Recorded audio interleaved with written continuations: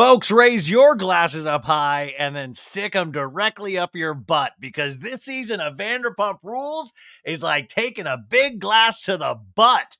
Like, my God, this is a full recap of episode 7, Vanderpump Rules season 11. Help me, dear Lord. Listen, angry right off the bat. I want to tell you right off the bat as well, you may not agree with some of my opinions about this show. I am tired of this show. I am tired of the discourse. I am tired of me. This show is, it's beyond ridiculous. My God. And yeah, we'll talk about Joe. By the way, I think Joe almost kind of, poor Joe, man. Hey, Joe, you got on TV. That's the positive thing, right? If you consider TV positive. But Joe is some kind of like female Mowgli from the Jungle Book. I mean, I truly think, yeah, they call it, yeah, like, George's like, are you a tall gray? Would you tell me if you're an alien? I don't even think I think she literally might have been raised in a jungle. And we are seeing the after effects. Like, those movies where they take like a jungle kid and then they put him, like they put him in, put him in a society. That's what Joe is. I mean, top to bottom, this is a mess of a show. I mean, this is just a mess of a show. We will try to make some funnies out of certain things, but I am so angry. And the thing is, it makes you question yourself. It makes you question everything. Like at this point, I'm like, wait a sec, maybe cheating isn't that bad. Maybe Ariana is to blame. Maybe that's a total joke. But that's where the show has got you. Everybody's so gung-ho, like at the end of last season of like, Tom's a monster, like the cast members. Now Scheana's like, I miss my friendship with Tom. I love Scheana, but my God. And Lala, by the way, where is your social media post coming at people for coming down on Scheana so hard? It's been a rough week for her. I mean, please, we need you to stand up for her like Ariana stood up for her. Come on. How are you guys doing? Are you as frustrated as I am? Listen, this show is ridiculously bad, but at the same time, it's so bad it's good. I mean, it's so bad it's good. I've watched this episode 3 times now. I feel like I'm some part of it's like getting waterboarded. I just feel like I'm doing this to torture myself. It's like putting needles in my eye over and over again. And this Lisa Vanderpump. Oh, also, that's the other thing right off the bat. Guys, everybody in the cast, anybody in the cast listening, there's producers of the show. You are not producers on the show. Stop being producers on the show. And the audience listening, we have producers on the show. I know we're all like geniuses now in terms of how these shows are put together, but like, I'm so tired of people. Oh, Lala's producing. She's doing her job. No, that's not her job. My God. I love the fact that like we find new ways to enjoy this show. And one of those new ways is saying, guys, this isn't reality. It's a reality show. We're not supposed the actual show should be Ariana forced to be in a closed room with Tom Sandoval. That should be the show. That's not reality, folks. That's not reality. And yes, Lala probably in that scene with Ariana, which we'll talk about towards the beginning of this episode, when she's like, you can't do that, Ariana. Yeah, she fucking can do that. And also, I know Lala was probably saying, you can't do that because it's not good for the show. But fuck the show. This was this person's real life. Everybody, that contingent of the audience that still wants to believe this is some like, psyop, that this was all put together, all fake, like Scheana learned her lines and all of this stuff. No, this really happened to her. And I just hate that I come here week after week going, guys, would you fucking be in a room by yourself for any amount of time and do a scene with somebody that did this for 7 months to you? And know it is like a bigger kick in the ass on top of all of that is that watching some of these dodo birds, like, they're backing down and going, you know what, Tom? Pretty good guy, actually. Now, you know what? Tom is pretty miserable. It's like they're rewriting history. They're rewriting everything that they said before. They're rewriting their actions. And I think that's frustrating as a viewer. It's funny. I mean, it really shows you 11 seasons in, By the way, parents listening to this right now, make them watch this season of Vanderpump Rules. I think these are important life lessons.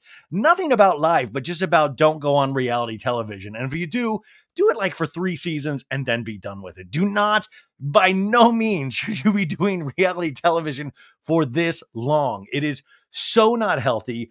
Everybody is just doing things for the camera, doing the, like, I mean, like, I'm going to Lala's office. You know, I'm talking about rebranding conversations. Oh, you guys.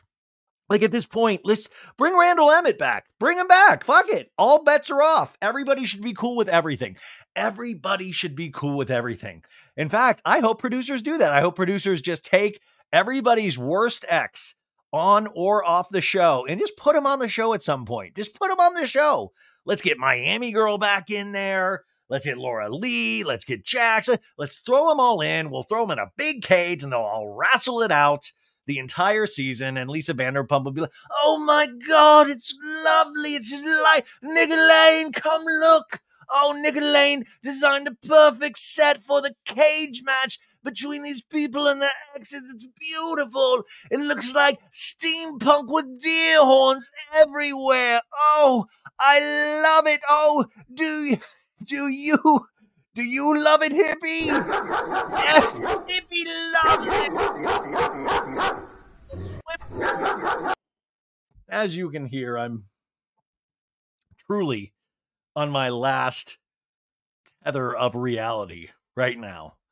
And we knew this would happen. We knew that. I mean, like, this is, and I gotta stop going on Facebook.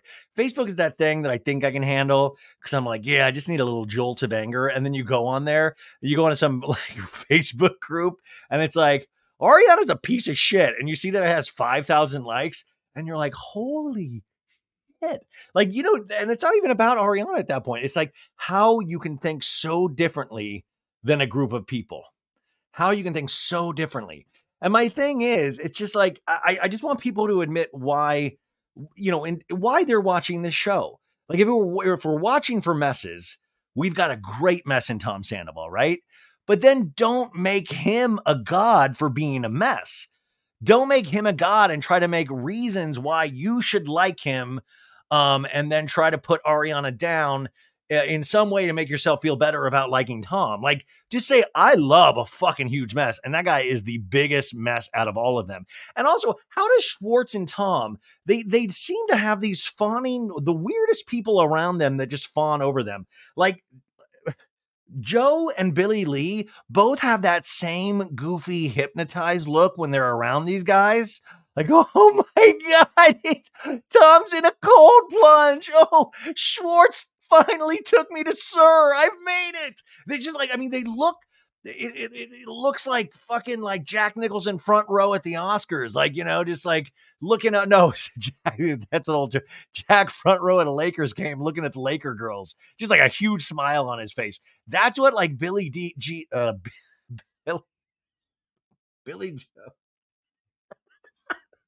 I'm fully losing my mind. They look like they've won some sort of contest, you know, like they won like a, you know, come backstage and meet One Direction. Like, they look like those kind of people that are like the biggest fans in the world. And they finally get to see the cameras. They're like, oh, the lights, they're everywhere. This is, oh my God, I saw DJ James Kennedy. Oh my God, it's real. It's real. Like, holy balls. And the funniest thing is that Joe's going on there where Schwartz and Joe have literally hooked up and slept together. And Joe's in it. That, like, it presented to her that like her and Schwartz are going to wind up together at some point, and it's just not going to happen. And it is like, that's like the Ballad of Joe. Like, I mean, listen, we can make fun of her all we want, but I feel slightly bad for her because she is in this really weird position of truly loving this man. But you got to remember also with Joe, how she got on this show. Joe was like really, really, really good friends with Kristen Doute. And if you listen, I was on Doute's pod and she was filling me in on a little bit about this a while back.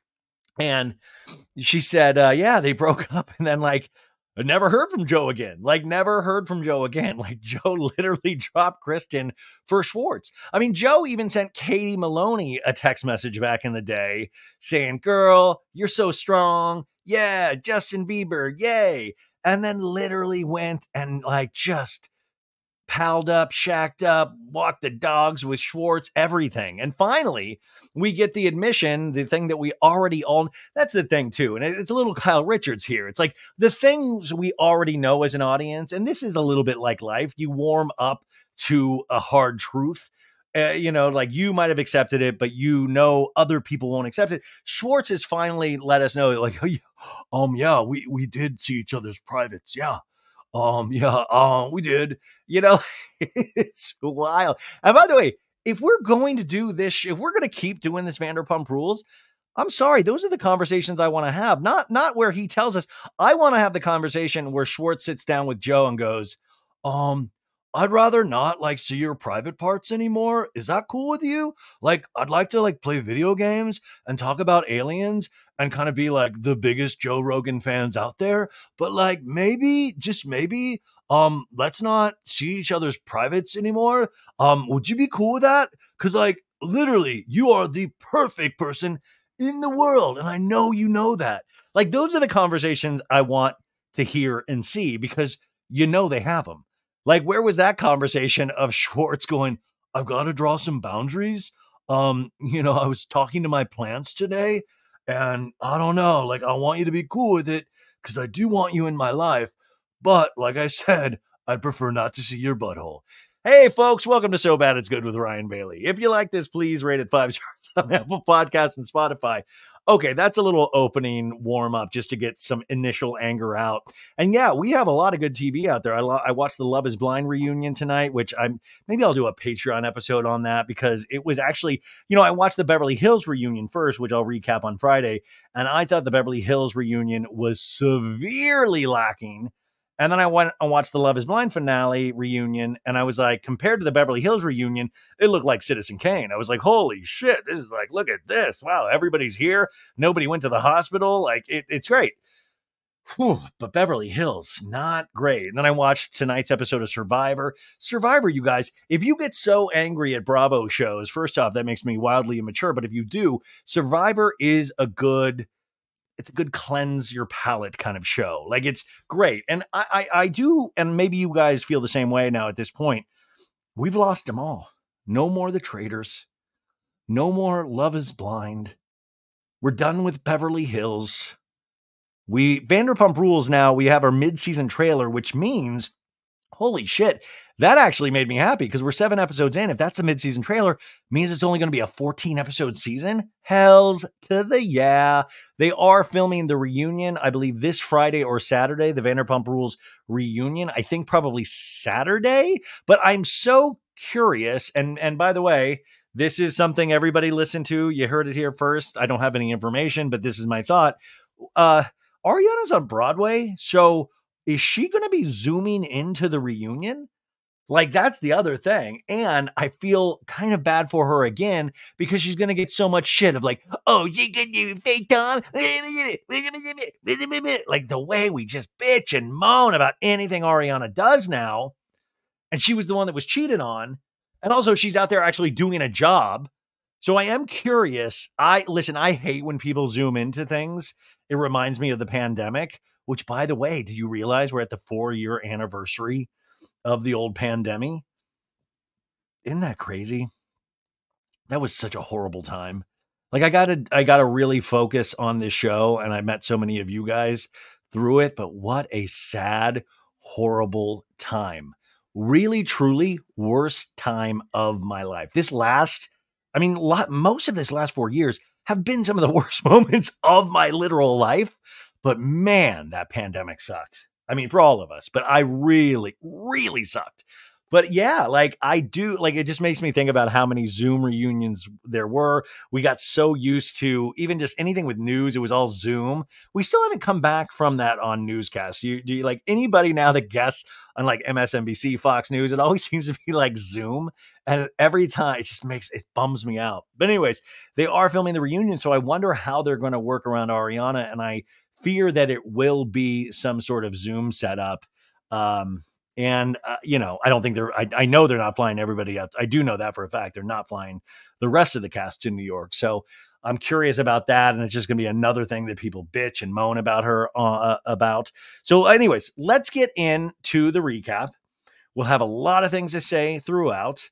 And then afterwards, if there's time, we'll go we'll do the mid-season trailer. And I still got to talk about the Valley trailer. I told you I saw that first episode of the Valley, and it's pretty good. It really is. It's pretty good. It's but also I keep telling you guys this. Watch the Vanderpump Rules after show on Peacock. There was a 30-minute episode for this episode, and they started integrating some of the Valley cast members into it. So you had Jax talking about Katie Maloney in this episode, saying like, oh yeah, I've heard rumors that Jax is still out there cheating. And he's like, Katie Maloney is always just out. Like, he always sounds like a pro wrestler. Like, I'll tell you something, brother. Katie Maloney is always out there on her phone, just trying to destroy lives, brother. And she's going to go down in the octagon. And the sad thing is, like, you have Tom and Tom like surrounding him in the interview, and they've all done like the same things that Jax has done. And everybody's just kind of like quiet watching Jax freak out. But it's classic Jax. It's like when Billy Joel sings Piano Man. You're like, holy shit. Like, I've heard this song to death, but still sometimes, you know, it hits the right heart feels. You know, you're like, man, a master doing what he does best, saying that he doesn't cheat. I'm losing. Are you guys even enjoying this? I'm alone in the dark right now. This is oh my god. Okay, should we just get it? Let's rip this Band-Aid off. Oh wait, one more thing before we start. I wrote this note down. I just read it. Right now, I'm just thinking of this because of Survivor. Is that Team Tom, they have the numbers right now. And what I mean by that is it's not worried. Like, I'm worried about this show regardless. I've been worried about this show for the last 6 years. But they have the numbers in the sense of, unfortunately, reality television is about the biggest mess. Usually, unless you have a beautiful show like Love on the Spectrum. And then it's just glorious all the way through. And you root for most everybody on the show. And they give you something to root for, those people. All amazing characters. Really, just the best pieces of humanity. You really need to watch Love on the Spectrum if you don't on Netflix. Okay, but Team Tom, they're the biggest mess, and they have the numbers. And you have the outskirts now being Ariana and Katie Maloney. And those are two people that, you know, unfortunately, when you don't mix them in with the group, sometimes they can get really just massive amounts of hate for just standing by their own standards, like actually standing on something, actually trying to live a decent life. They seem like they have some kind of moral code, or they've grown into having some sort of moral code, but also not the most bombastic in terms of being on TV, because they were usually just great interacting with the insanity. And when they take themselves out of that insanity, which is the best for their mental health, but when they take themselves out of the insanity, it is almost like a ding against them. And I hate that fucking fact. Like, you know, it's like, of course I would want them in there just to point out how stupid everybody is being. But if they do, you know, not seclude themselves, but, you know, do these scenes, like even Katie Maloney, I think she comes alive in those group scenes, you know, when she actually kind of does stand up to Lala and does point out the fact that Tom Sandoval was a huge hindrance in her own relationship. Katie Maloney isn't out there being a sycophant to Ariana. She has her own bones to pick, and those are fucking fruitful bones, you know? But right now, Team Tom has the numbers because you got Tom, DJ James Kennedy, who's made pseudo peace with Sandoval, even though on the after show, he completely makes fun of Sandoval. So that's why I say you watch it, because you get their feelings, and those things are filmed like a month or so ago, or a couple of weeks ago, as opposed to when they filmed this 5 months ago. So you see that he still finds Tom ridiculous. But in this season, you have DJ James Kennedy, Tom, Scheana, Lala, Brock, Allie, but Allie is the one of the other people that don't have their head up their ass, but she's with DJ James Kennedy, so she's in those group scenarios, she's in those group settings. So that, to me, I call it Team Tom because it's like that's the mess, and you can almost see. And what's frustrating is that you can see a world in which if you were producing this show, and this isn't a slam against the producers at all, but if you were, you're trying to find a path forward, right? Not in just this season, but beyond. You're trying to find that path forward. And unfortunately, that's the path forward is with that group of knickknacks. I don't even know what that word means, but it means doofuses, even though I like some of them. But that's the thing. So Ariana and Katie, what I fear is that them standing up for who they are as people, and especially something that is so fresh, new, and raw for Ariana, is potentially pushing them further and further away from this show. But at the same time, I completely agree with what they're doing. I wouldn't say, Ariana, huge mistake. You should have done scenes with Tom. No, that's not real. Fuck that. And also, that's what we see in the mid-season trailer, Ariana running away from Tom in the season finale, at the very end, when they have this party in San Francisco for Kyle Chan. You see her walking out because they're trying to get her. She's like, no, I'm not going to do it. Because I think there is something this soon after of like, no, you are not going to capture me on film doing a scene where you're like, come on, dude, I've been journaling so hard about this. And I realize at the end of the day, Rachel's an asshole for not returning my call from that facility. Can you help me with that, Ariana? Like, hearing that bullshit that he spouts off to this day. But at the same time, I'm not ignorant enough to that is the show right now, is that group of mess. And so what I was trying to figure out from a production angle of how do you keep Ariana and Katie in it? How do you keep that? Because something about her obviously going through a very tough time.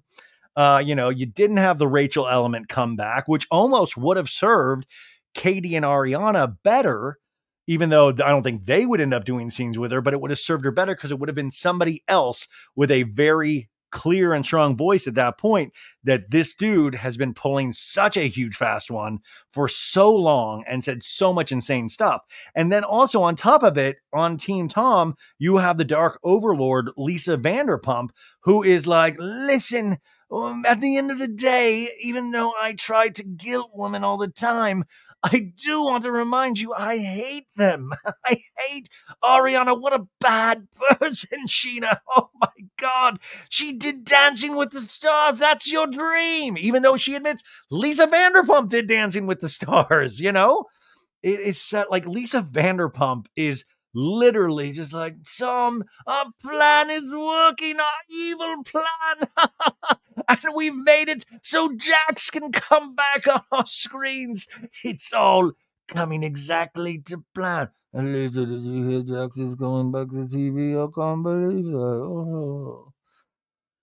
Where's Ken, by the way? Is Ken okay? I haven't seen him in a couple of episodes. First, you take Peter Madrigal from us. Now we just get a little glimpses of Ken. Oh, in the jacuzzi, help me. Lisa made him let me out of the jacuzzi. Well, I can't believe that. Help me. I mean, it's just a mess. Okay, that's one thought. And just more to that thought about Lala and Scheana are just doing their job. They're just doing their jobs. I think Lala thinks she is doing her job. I think, like I said, Lala eventually should be on Real Housewives of Beverly Hills, or she should be producing reality TV.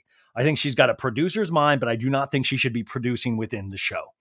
Now, Scheana, I don't think she's doing her job. I think this is legitimately how Sheena's mind works. I think she is one raw nerve, one raw emotion. And like I said many times, I think if you get in her face, she is going to be apt to believe you, no matter what, even if she is being completely lied to. And also, yes, she loves things that are about herself. She loves when she gets somebody's undivided attention, when somebody says, oh my God, dude, I've been thinking nothing but you, dude. You're the hardest part of this whole thing. Like, that is music to Sheena's ears. I mean, and some of us are like that in our lives. We want, because we didn't get enough attention somewhere in life. We want to feel like the stars. And especially when you are on a show that have made stars out of some of these people, you want that. And I don't think it's necessarily bad, but I also don't think it's fake. I think this is really how she is. Lala, on the other hand, I think she is, I think at the end of the day, she realizes that these people are goofs. but she's turning into a goof trying to produce shit, like trying to produce things instead of like, okay. Anyways, okay, that's enough. We're going to get into it. Now we're going to get, this episode is entitled Written in the Stars. Ooh, because Allie Dally, she does their birth charts and stuff. So that's where the stars comes from. And this is the description the cable company gives us.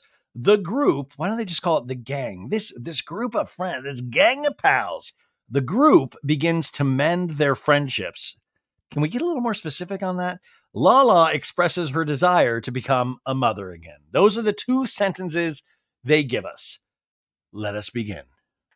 We start off, the sun is shining. We have this really weird song. It's like, clap your hands to the music. Clap your hands now. DJ gonna play your favorite beat. Wanna play your favorite boo. And then we go over to DJ James Kennedy's house and alley with Hippie the dog coming out of the pool. And Hippie's just so happy. He's just... the pool, amazing. And he jumps out of the pool, and DJ James Kennedy's like, it's quite an upgrade, isn't it? The house and everything. What do you think, huh? Quite an upgrade from that little studio apartment where you had to watch Tom Sandoval put his little ding-a-ling in your mom. I win. I win. So we have that scene, and then we scoot on over. We see like the beach for some reason, even though there's no scene at the beach. We go over to Scheana and Brock's little place in Marina Del Rey, and Brock's like, you want a little bite of this toast? Come on, come on, Summer, you gotta take a bite. And then Summer Moon is pushing Scheana off a little beanbag, and she's like, I want you to fall down. I want you to fall down. And she's like, she wants me to fall down. Well, Summer Moon, I have good news for you. Your mom has fallen down this season, and I don't know if she can get back up. She is having a tough season. We then scoot on over. We scoot on over to the backyard of Tom and Ariana's house, and Sandoval's like, what's up, dude? I'm back. And poor Anne, the assistant, she's like, you're back.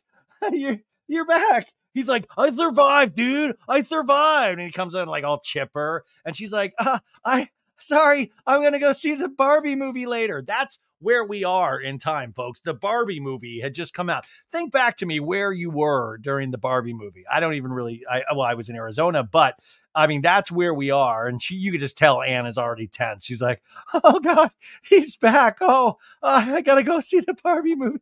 I might see Oppenheimer too. And he just comes like, oh dude, I got to tell you all about this, Anne.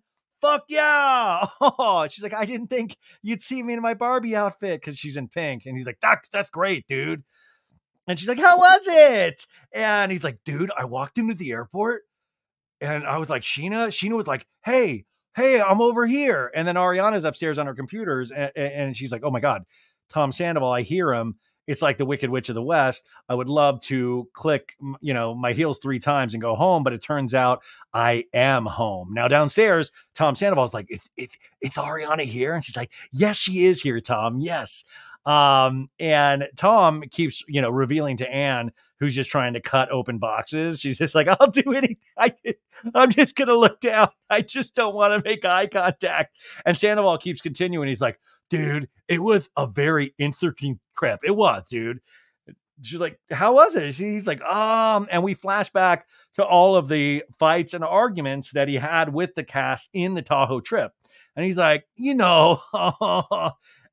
had resolutions, Anne. I wasn't like, I can't with this person. All in all, he says in a talking head, I think the Tahoe trip was pretty good, dude. Like, the stench of the scandal is starting to wear off. People are humanizing me again. I feel optimistic. I mean, that's the thing, too, is the stench of the scandal is wearing off. But then the stench of just who Tom is right now remains. You know what I'm saying? Like, not to get too deep with it, is like, yes, the scandal is wearing off, but Tom's reaction to his own scandal remains. And that's the hard part. Is like, that's what we're all seeing from all the interviews he's doing, the podcast. So it's not just the show. Like, if none of those interviews had happened, we would almost be a little more kind of like, well, yeah, that stench is wearing off. But we know all the shit he said. Rachel has done so many podcasts at this point, each revealing another little nugget of information about shit he told her through this period of time. So all of this stuff, when you add it into this, makes all of this kind of just so watered down in a way. And then he's like, well, okay, dude, I'm going to go unpack my clothes and unpack my feelings. And Annie's like, privately? And he's like, yeah, dude, I'm going to go journal, dude. This guy in his journal, dear diary, dude, I just saw Anne. She was dressed like a goof to go see the Barbie movie. I think she wanted to talk to me for a long time, but I had to get back to you, my journal. Yeah, dude, it was crazy. I got on the plane and then the plane flew. How does planes actually fly? Have you ever thought about that, journal? It's crazy. Anyways, I'm going to go whack off. Talk to you later, journal. Tom. So now we cut over to Lisa's house. I got to tell you, when Lisa's in this show, it just causes problems at this point. You really do know it's the Barbie movie, though, because Scheana comes in just an all pink, just tight pink workout outfit. And Lisa's training her new dog. He's like, I'm doing Donut training. I'm teaching Donut to hate women like I do and only love men. Did you know she trains Donut to have alcohol? So Lisa's like, how was it? How was Tahoe? And Sheena's like, honestly, Lisa, the day after we saw you in Tahoe, that was the most emotionally draining day I've ever had in this group. Think about that. Think about how many emotionally draining things that have been in this group. This is the most emotionally draining thing that's ever been in this group. She cried more in Tahoe than she's ever cried. In fact, Tahoe reported that they had 2 inches of rainfall when the Vanderpump kids went to Tahoe. That's how much Scheana cried in Tahoe.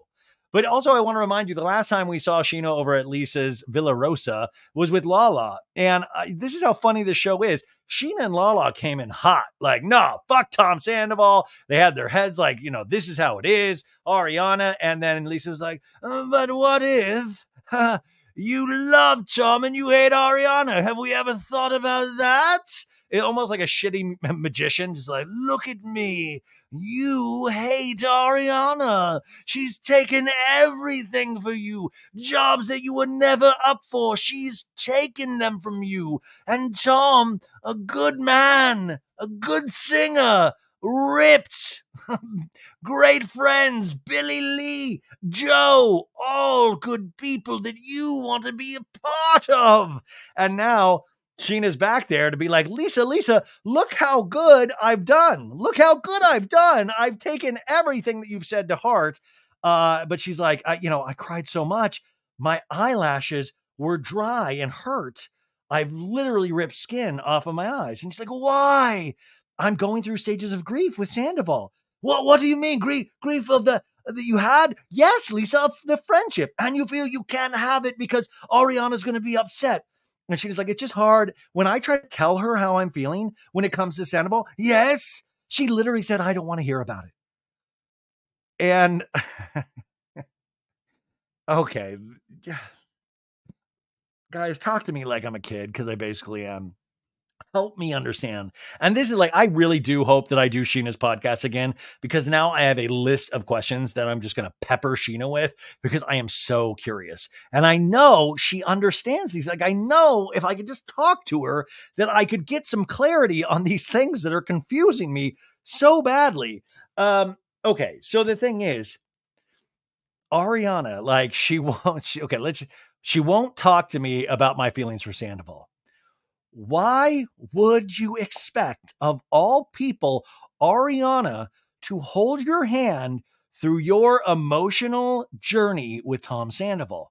Why is it important for Ariana, of all people, to walk you through your emotions on Sandoval? Go to your therapist, go to Lisa, go to Lala, go to Brock, go to all of these people. Don't choose the one person and put the opinion that matters most the person that doesn't want to hear people talk about Sandoval right now. Why would you do that? Why would you do that? And then why, since she doesn't do that, would you think that makes her a bad friend? Like, honestly, I know that there is multiple times that Scheana, we've seen her have multiple breakups. We've seen her have a marriage that is broken up. Ariana has talked her through all of those relationships. But it's just that if Scheana, was with Mike Shay and then Ariana dated Mike Shay, which would just be, now I'm kind of thinking that would have been an interesting storyline. But if that happened, and then Ariana wanted to talk to Scheana about her relationship with Mike Shay, Scheana would be like, what the fuck are you doing? Like, that was a dude I was married to. I don't want to have these conversations right now. Please don't bring this to me. Like, I don't see why this is not getting through to her. And what's upsetting is that I can understand that Scheana, for whatever reason, truly believes these things. But I expect like the adults in the room, Lisa Vanderpump, to be like, you're really thinking about this in a very weird way. Maybe that's why we don't see Ken, because he'd come in like, are you fucking kidding me? Why would you ever talk to Ariana about Tom? I can't believe that. What are you doing? What?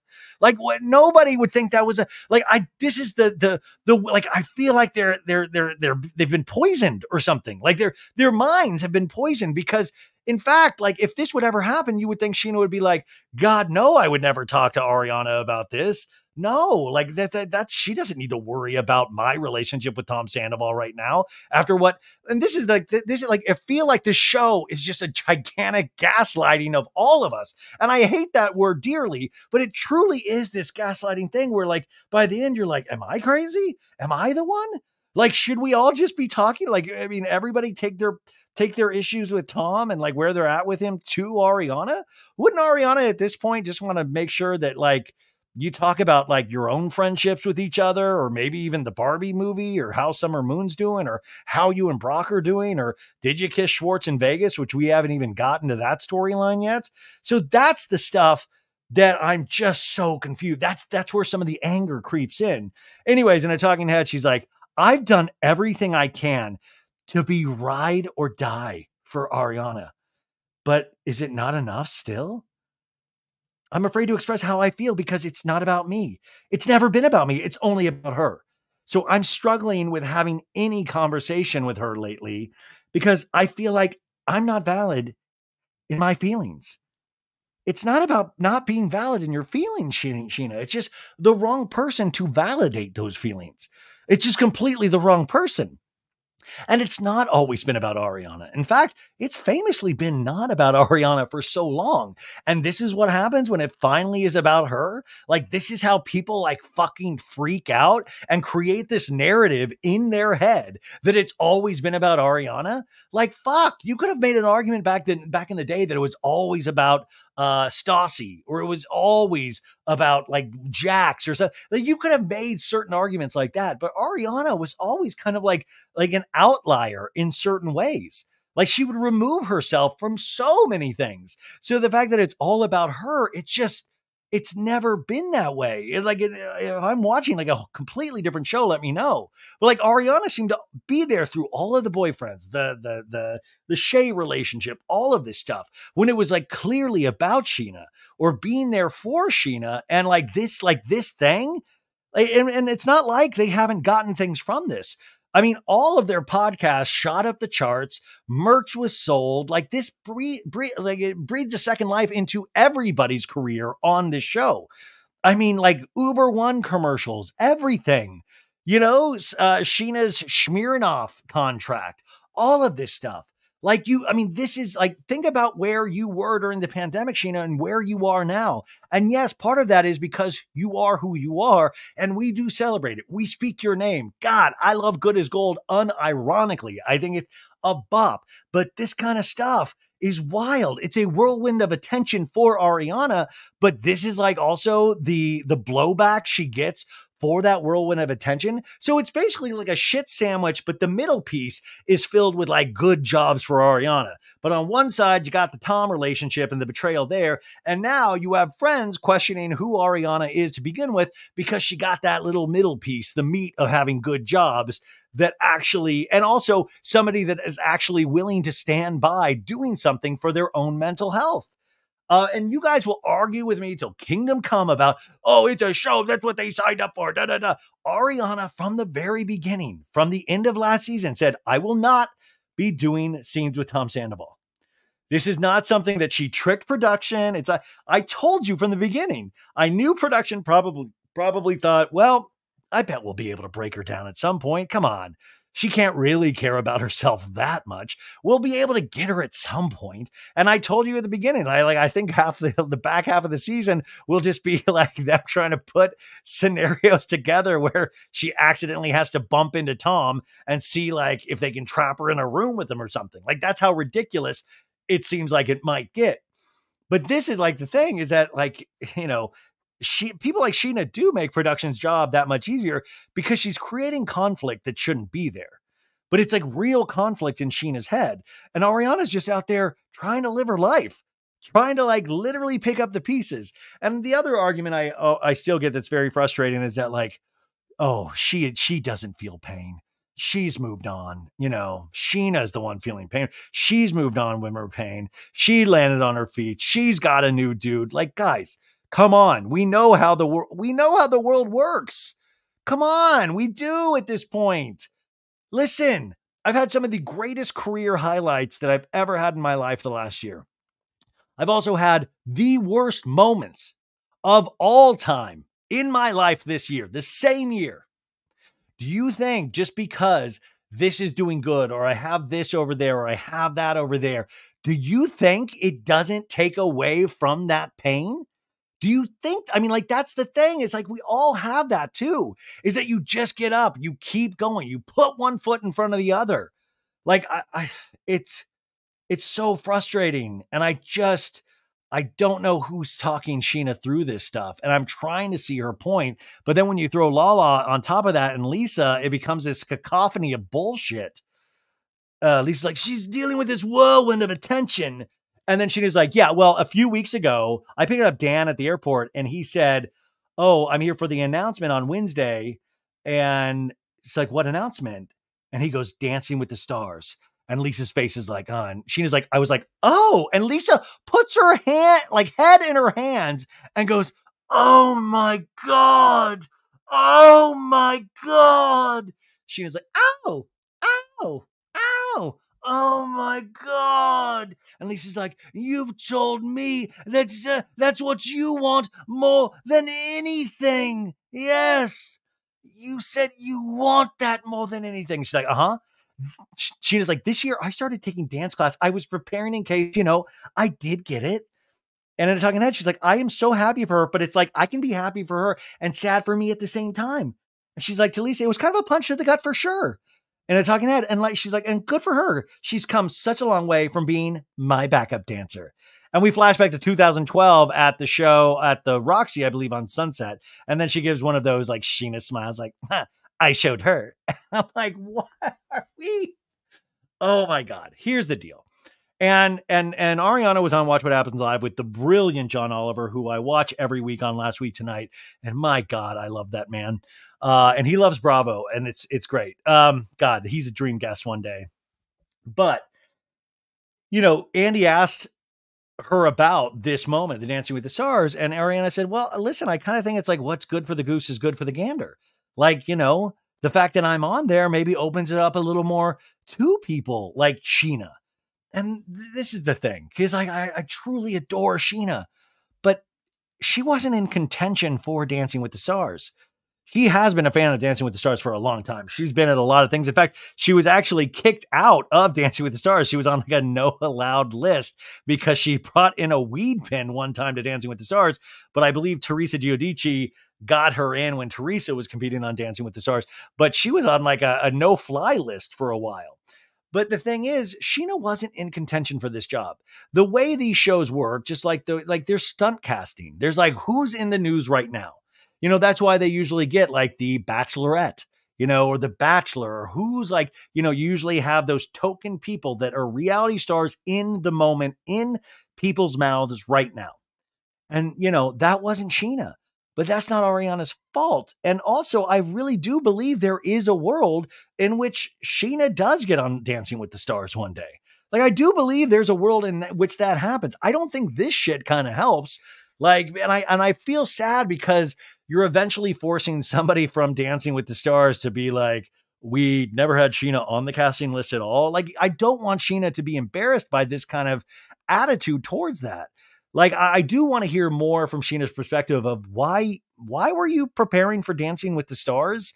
Did they tell you that? In fact, like, she went and supported Ariana so much, Ariana put her on her guest list, and that had to be good for Scheana just to be around, So I would think, like, keep this bullshit to yourself. But I think at the same time, this is why essentially Scheana's a fascinating reality show character, because she says the things that we would never fucking say in those situations, because it is just like a smack to the head. You're like, what are you talking? And Lisa egging this on of, oh my God, I can't believe it. You've always wanted that. And then Lisa goes, if your friendship with Ariana is as great as you tell me, then you should be able to tell her how you feel. And she's like, I try, Lisa. She shuts me down. Well, so you want a relationship where you're just supporting somebody and you're devastated? And then Scheana goes, that's the story of my life. Change it then, my dear girl. In a talking head, Lisa's like, all I want for Scheana is at some point to be able to say exactly what she's thinking. There's always this push and pull and her trying to make everybody happy, but it's okay to say, you know what? It really hurt my feelings. What's wrong with that? I don't know. Not that I would ever say it. So even Lisa in the scene's like, I would never fucking do it. It's because it's idiotic, but I'll encourage her to do it. Yes, I will. I will encourage her to do it. What a dork. But that's the frustration here, is that, like, Lisa's right, though. There is this constant push-pull in Scheana. And also, say what you're feeling of, like, you hurt my feelings. Well, like, wait a sec. So now Tom hurt Scheana's feelings and Ariana hurt Scheana's feelings, but Lisa, you're more upset about Ariana hurting her feelings more than Tom, just because Scheana's like actually on your wagon being nice to Tom again? Like, make it make sense. Anyways, Scheana's like, hey, anyways, we're doing this like girls astrology night at Allie's house, because of course we are. That's what we do. We look into the stars. It's up to you what you do, dear girl. And she's like, yeah. So Lisa's like, maybe that's where you should have this conversation. Anyways, we get the horrible soundtrack on. It's like, I'm shining. I'm shining. And Lala and Ariana are walking. I believe this is Melrose Boulevard. They're at Be Bright Coffee. They're getting a little pick-me-up, a little coffee. And Ariana gets a golden latte and a toasted island latte for Lala. And Ariana, she pays together. She picks it up, and Lala's like, cause you're ballin', which, by the way, this is the kind of bullshit that Lala will use against her of like, you think you're better than me? You paid for my coffee? How dare you? Like, this will be used against her at the reunion or some shit like that. Completely. It's like, at this point, Ariana should be paranoid anything that she does with these people, because it'll like hit the press, make a storyline. Secretly, they're all judging her. And Ariana is literally just like, I'm just trying to drink some oat milk here. So they sit down, and Ariana is sharing with Lala the photo shoot for her single AF cocktail book, and said, and Lala's like, oh, Ariana. Oh, and little Lala's like, oh, Ariana, yeah. And we see, there's one where she's like angry in a photo shoot, and she's like, this was so cool because I don't usually allow myself to get angry. And then, of course, the editors do an editing troll where they show all of these scenes of Ariana getting angry through the years, which, I don't really seem to remember Ariana for the angry moments, but also the I don't give a fuck about Raquel was a very deserved thing. But also, I just think it's so funny. Like, in the same token, if you're looking at like Lala's, Lala, I do know for angry outbursts. I'm like, if we did one for Lala's angry outbursts, it would take the rest of the season to cover. Anyways, they get the coffees, they're chatting, everything's lovely, talking about everything. And Ariana's like, what happened during the trip? Scheana called us the next day on the boat. She was crying. I was like, why is everybody crying? And Lala's like, the trip was weird, dude. I've never seen Shishu this upset ever. Like, she was a shell of a person. I think her whole thing is, if I go somewhere where he's around, can I be able to enjoy myself and have fun with him on a very surface level?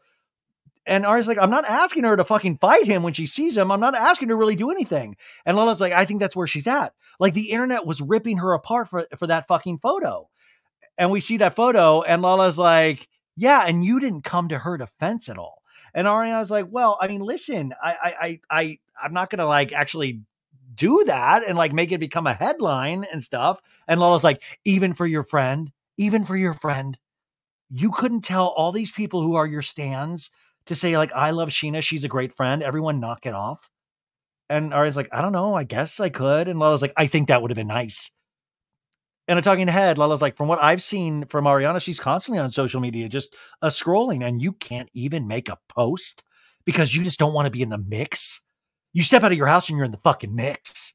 You lift your finger and you're in the fucking mix. This girl was so upset over Ariana, what these two people did to you.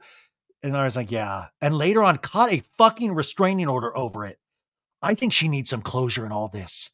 She needs you to say, I love you. You will always be my best friend. And whatever you need to do to heal, please know that you can do that. Is that something that you can say to her? And Ariana's like, well, I can obviously tell her I love her because I do, but my position has not changed, that he doesn't get any sort of access to my life via me or via mutual friends. I'm not down with him like being around. You know, I can quietly remove myself from situations that make me uncomfortable. But that's exactly what she's nervous about. Okay, Ariana says. You can't be that way, Ariana. You can't shut down like this. And Ariana's like, it's not me shutting down. It's me doing everything that's going to work for me. I'm not the person to come to with the Sandoval sympathy train. But she lost one of her best friends, Ariana. So did I. Two of them. And Ariana talking head says, I'm trying to be compassionate, but I also know that Scheana is very easily walked all over. So he knows that Scheana is the easiest route to go to try to get people back in his corner. And he knows that if he can get Scheana to come around, Lala to come around, James, and then Ali Dally, then he can ice me out of the friend group. And Lala's like, she's very nervous that she will no longer have you as a friend if she is able to heal from this. Ariana's like, I want her to be happy and do what works for her so that she is happy. But I also need to do what works for me to make me happy as well. And Lala's like, somebody not agreeing with me. Okay, let's go, folks. Let's go. Are you kidding me? Are you kidding me? Oh, no, we woke Hippie. Oh, no, Hippie, it's fine. I'm going to lower my voice. Okay, I mean, have we all lost our minds? Have we all lost our minds? You can't do that, Ariana. No, she can do that. That's what she should be doing. Now, if you want to make that argument, like I said earlier, that Lala is actually talking about like production of the show, you can't do that, Ariana. You need to film. Like, no, like, why is it so, like, first off, like, Ariana literally, that's like bully behavior of like, you can't fucking do that for your friend, post something. Why don't you call the casting directors of Dancing with the Stars too and put in a good word? You can't do that for your friend Scheana. She caught a restraining order for you. Listen, I think Scheana fucking, like, I really do think she is. I mean, having said all of this, I do think she is an amazing friend. I do think she deeply, deeply loves Ariana. But Scheana caught a restraining order because of what Rachel says Scheana did. Let's also be very clear about that. Unless something comes out in the court documents where Ariana was like, you fucking kill her tonight. You throw her out. And by the way, Scheana says, didn't make a fist, didn't hit her, can't do it, nails, all of that jazz. I shoved her, didn't hit her. But Scheana did that. Scheana did that because she was pissed as a friend. That wasn't orders from Ariana. But like, that's another thing of just like kind of just guilt tripping. It's like Lisa Vanderpump behavior of like, you need to do this. Come on. But this is ridiculous. And once again, now the argument now is between women instead of who it should be between, a fucking goofball named Tom Sandoval. Like the fact that we are having these heavier conversations, because by the way, when Tom does it, you can't even understand what he fucking says. Like, and then he just buys you something. Like, this is ridiculous, and it's so frustrating.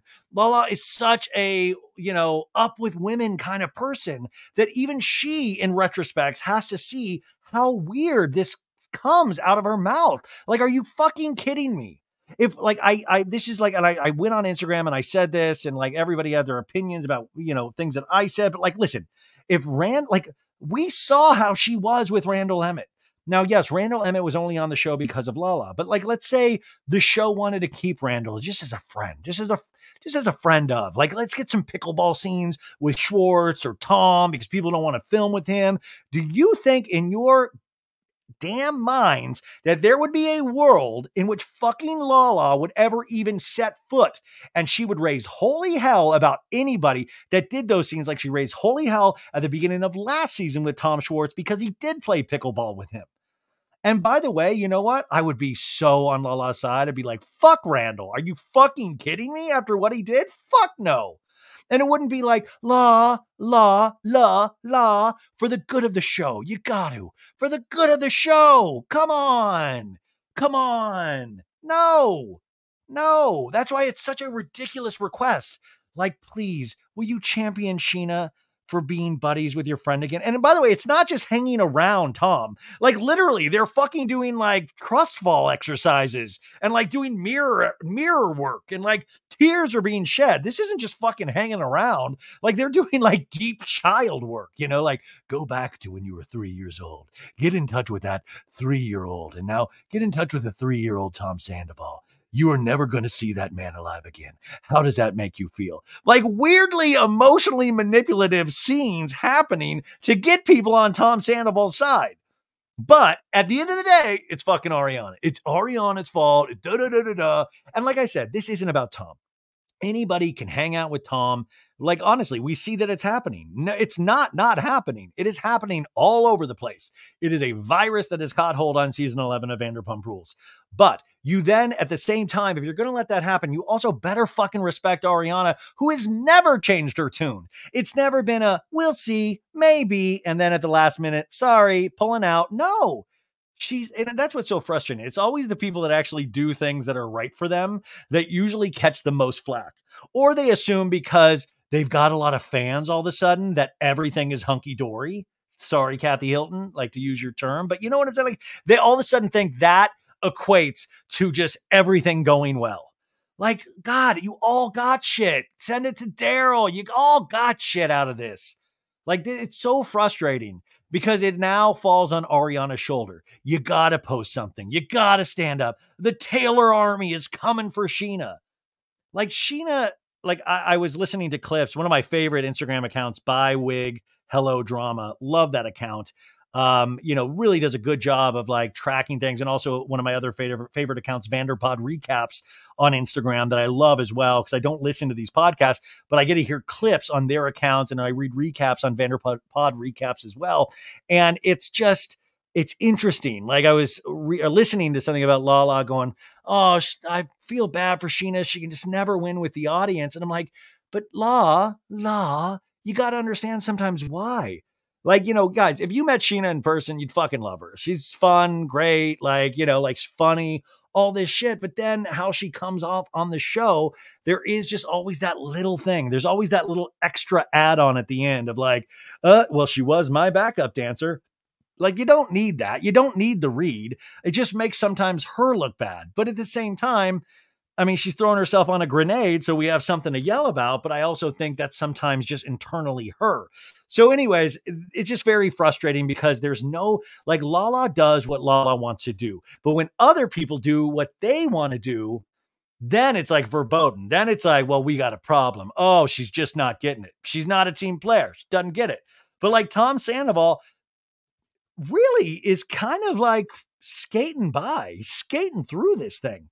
And he still hasn't even fucking explained anything in a clear enough manner. And yet you have somebody here very clearly saying, very clearly, couldn't say it clear. I'm doing what I need to do to protect me. He is not going to get access to me via my friends, via the group, via the, like, I mean, just couldn't be clearer about this. Exactly how Lala was in her relationship with Randall. And we all respected that. We hopped on board, except for Schwartz, who's just in love with pickleball, and Joe.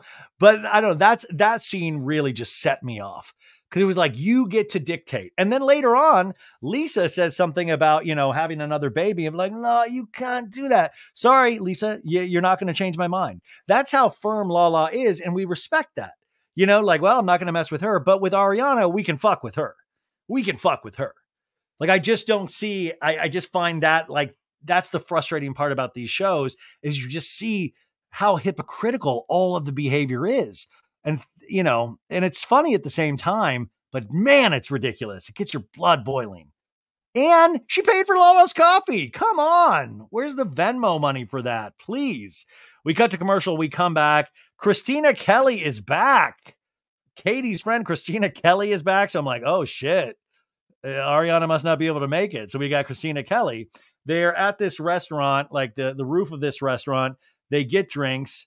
And we got Shishu coming to meet them and Lala. So Lala comes in. She's wearing all like a denim, like a skirt denim thing. Scheana comes in. So it's like a 4-person scene. I already get like bad vibes because like this could go bad. This could go bad because they're coming off the Tahoe trip. Katie's coming off something about her stuff. So they do their food orders, their drink orders. Lala gets oysters, aphrodisiac.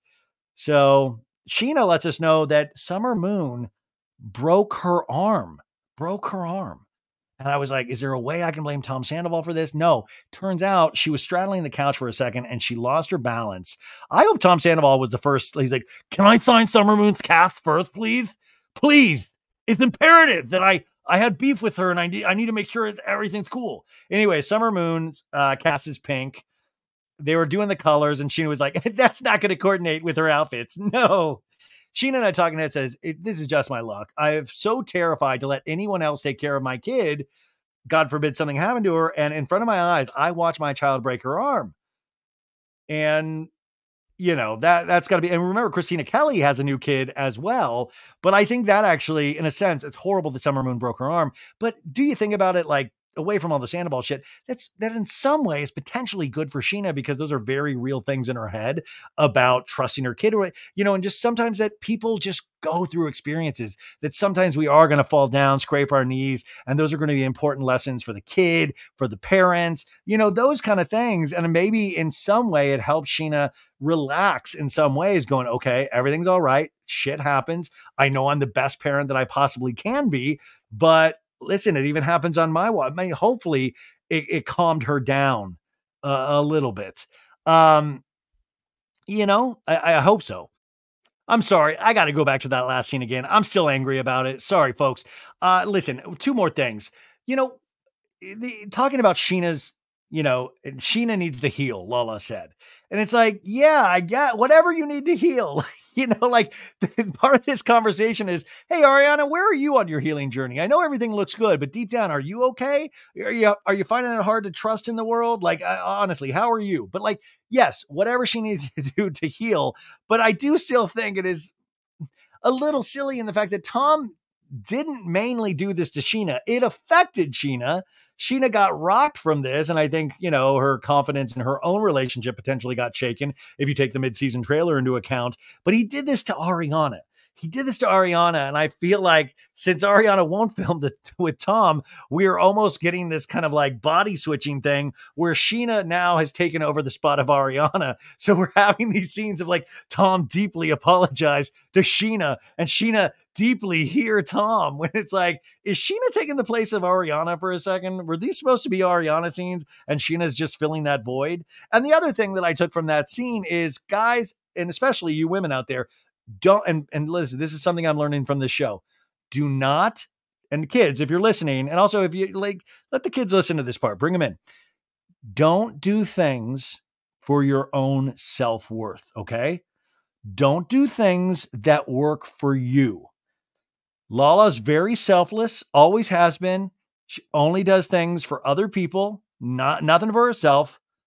But yeah, don't, and also remember, at the end of the day, men are the people that should be championed, that should be protected, that should be forgiven, right? Men, not women, men. Do not, and you women, do not do things for your own self-worth. That is very bad. I just find it wild that Lala is all of a sudden the spokesperson for some of these things. Like, because she speaks with such a clear, strong voice that it's like almost reminds me of a politician where I'm like, do you believe this shit? Like, you're saying it like you believe this, like it's gospel. Okay. So anyways, back to this, back to this scene. So they're all gathered around talking about mommy stuff. Scheana was like, yeah, I was in Tahoe with Tom Sandoval. Sandoval did this spiritual healing, this meditation, she tells the gang. And for the first time since all this happened, I know without a shadow of a doubt, those were genuine tears. And Katie makes this face like everybody just farted at the table at the same time. She's like, Scheana makes a Joe face, like, I'm a tall gray. I'm Joe. I'm a tall gray. So Katie makes this face where it's already, but I just still love that Scheana was like, I've seen so many tears in my day. And finally, that man had real tears. I had them tested at the lab, and wouldn't you know it, saline. Tears, salty, emotional, lovely. And then Katie's like, or I think it was Kristina, is like, well, do you think he's more sad about losing your friendship than actually being out of the relationship with Ariana? And she's like, honestly, yeah, because he was so unhappy with her for so long. And then Katie's like, well, why do you think Ariana stayed? And she's like, well, you don't really know until you're in it. You can't judge because, and then Lala's like, yeah, people stay all the time. And then Scheana's like, yeah, look at Jax and Brittany. And I'm like, whoa, we got a little Valley ad in the middle of this. Look at Jax and Brittany. Now this feels like a real scene, but weirdly enough, the Valley premieres next week. And we are now bringing up Jax and Brittany in a scene. So I don't know if that was like, hey, could you slip Jax and Brittany into this scene in some way? Because they're coming on the old boob tube next week. But isn't that wild? That Kristina Kelly's like, do you think he's more upset about, like, the loss of Ariana or the loss of you? And she's like, honestly, me. Look at me. It's crazy, right? It's obviously me. And the thing is, all of a sudden, these stories change. Or Sheena's like, well, he was unhappy for so long. Once again, now it's like more like steam in Sandoval's engine of like, you know what? Like pretty soon it's going to be like, he had to fuck Rachel. I mean, how would you not fuck Rachel? He was miserable. It just had to be done. He had to slip the penis into the thing. It had to be done. So it's already just so weird. But it's like, I feel like Scheana, like this pumps her up in some way. It makes her feel good to say. And like, Sandoval is letting these things be said. Like Sandoval is literally like, edging this on too of like, yeah, dude, like when I think about it, like you're the worth, like your reaction to this was the worth than anybody. You're number one. Like you're my Dancing with the Stars. You know what I'm saying, Scheana? And I just feel so sad because she needs to hear that and she wants to hear that. And it just, it really does speak to what Ariana just said. Anyways, we get a montage of Jax and Brittany fighting. Raquel, Jax. And Sheena's like, I can't believe that when they got back together. And Katie's like, there are still stories about him running around town on Brittany. And Lala's like, oh my God, totally. So that's wild. So Katie is, and okay, you guys, in terms of Jax and Brittany, I've heard the stories about Jax running around town too, all that shit. Those have been out there for a while. I don't know. I've heard some, but we're in a day and age where people can say anything that they want. I've also been told well, I'm not going to, I'll talk about that next week, but what they're currently, I'm not going to say that yet. Anyways, Sheena's like, I'm going through actually a grieving process. Ariana has already grieved the loss of this, making millions of dollars, living her best fucking life. I'm not there. Sheena's like, I haven't made $1 million. I'm in the hundreds of thousands of dollars. So I'm not there. I just think it's so presumptuous to say that she is fully grieved. Like, guys, like, dude, grief isn't linear. My God, this shit with my mom, like it hits me at the weirdest times. Like I felt worse last week than I did like 4 months prior. Like, you know what I'm saying? Grief is not linear. Like, it is so weirdly presumptuous for anybody to say she has already grieved the loss. I haven't. And I'm like, well, what have you been? Like, it's making me a bird so I can fly far, far away. What have you been doing? Like, grieve the loss. There is no loss. He's right there still wanting to be friends with you. Grieve the loss. You didn't have to, who knew that you didn't have to spend this time grieving because he still's there. He's still right there wanting to be buddy buddy with you. Right. And spoiler alert, they're not even that great of friends right now after filming. Like, so look what all that did. Like, all of it was like a bunch of BS. And that's why you got to watch the after show too, because Lala even talks about, like, oh, dude, Tom, he like bought my kid a gift. And it's like, that's his whole bit to try to like win people over. So Lala isn't thrilled with Sandoval after the season. This is all time and place shit, but it is weird to see how filming really fucks with people's minds, And Katie's like, okay, so Tom Sandoval, he's the type of individual that you want in your life because you miss this person that doesn't exist. Who he was before I do miss, she says. First year of upfronts when we were in New York, Sandoval was the only person who even welcomed me into the photos with this group. We see the photo from 2012. And Katie's like, literally, that's so long ago. Like, and, Katie's like, I'm not hanging on to fucking 12 years ago, Scheana. Like, she just talks so much about this upfront, and I get it. He was this person that brought you into the group. That's a very powerful thing. He talked to you when Stassi and all these people didn't, but Katie's like, I'm not holding on to the past. And Lala was like, well, that's not fair, Katie, of you to say. And like, that's not fair. You got to listen to her. Like, Lala is trying to be the Scheana whisperer. The unfortunate thing is Lala sometimes is so unhinged herself that, anyways, Katie's like, I don't have any sympathy. I'm just waiting for this conversation to be over.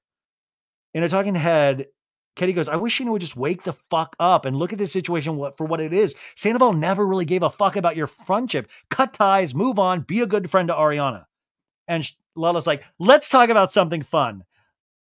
And Scheana's like, I got one for you. I slept with the bartender. And we see a faceless bartender man. And they're like, recently? And she's like, no, recently. No, it's like literally 2006. And Katie's like, well, I'm glad I left the house for this conversation. Jeez. Huh. And Lala's like, what's wrong? And Katie's like, I'm literally going to jump off this roof if I have to keep talking about Tom Sandoval. And Lala's like, we're not. We're talking about the bartender that Scheana fucked. And Katie goes, literally, with all due respect, Scheana, I wish you would get the fuck over it.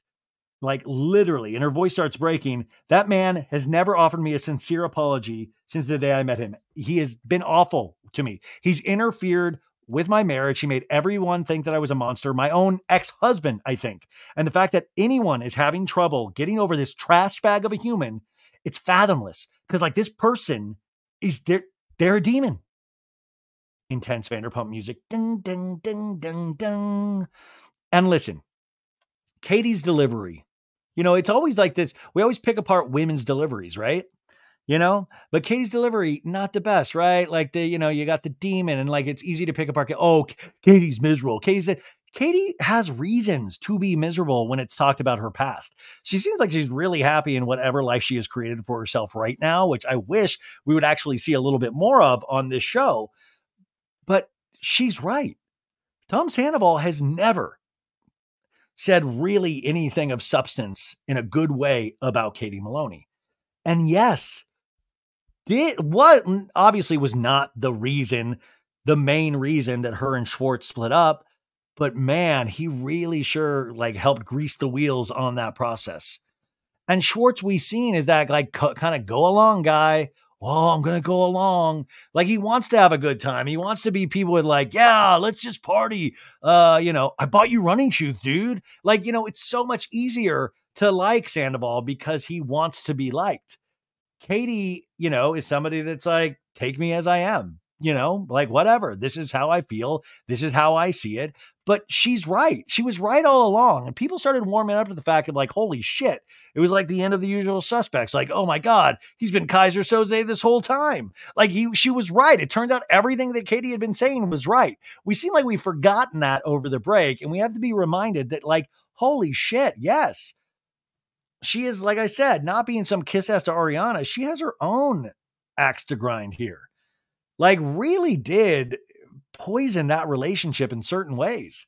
And like he did some really shitty things. And she saw how in love her husband was and how loyal her husband was to Tom way over her. And we see it to this day. Like I said a couple episodes ago, if only Schwartz had fought this hard for Katie, they would still be together.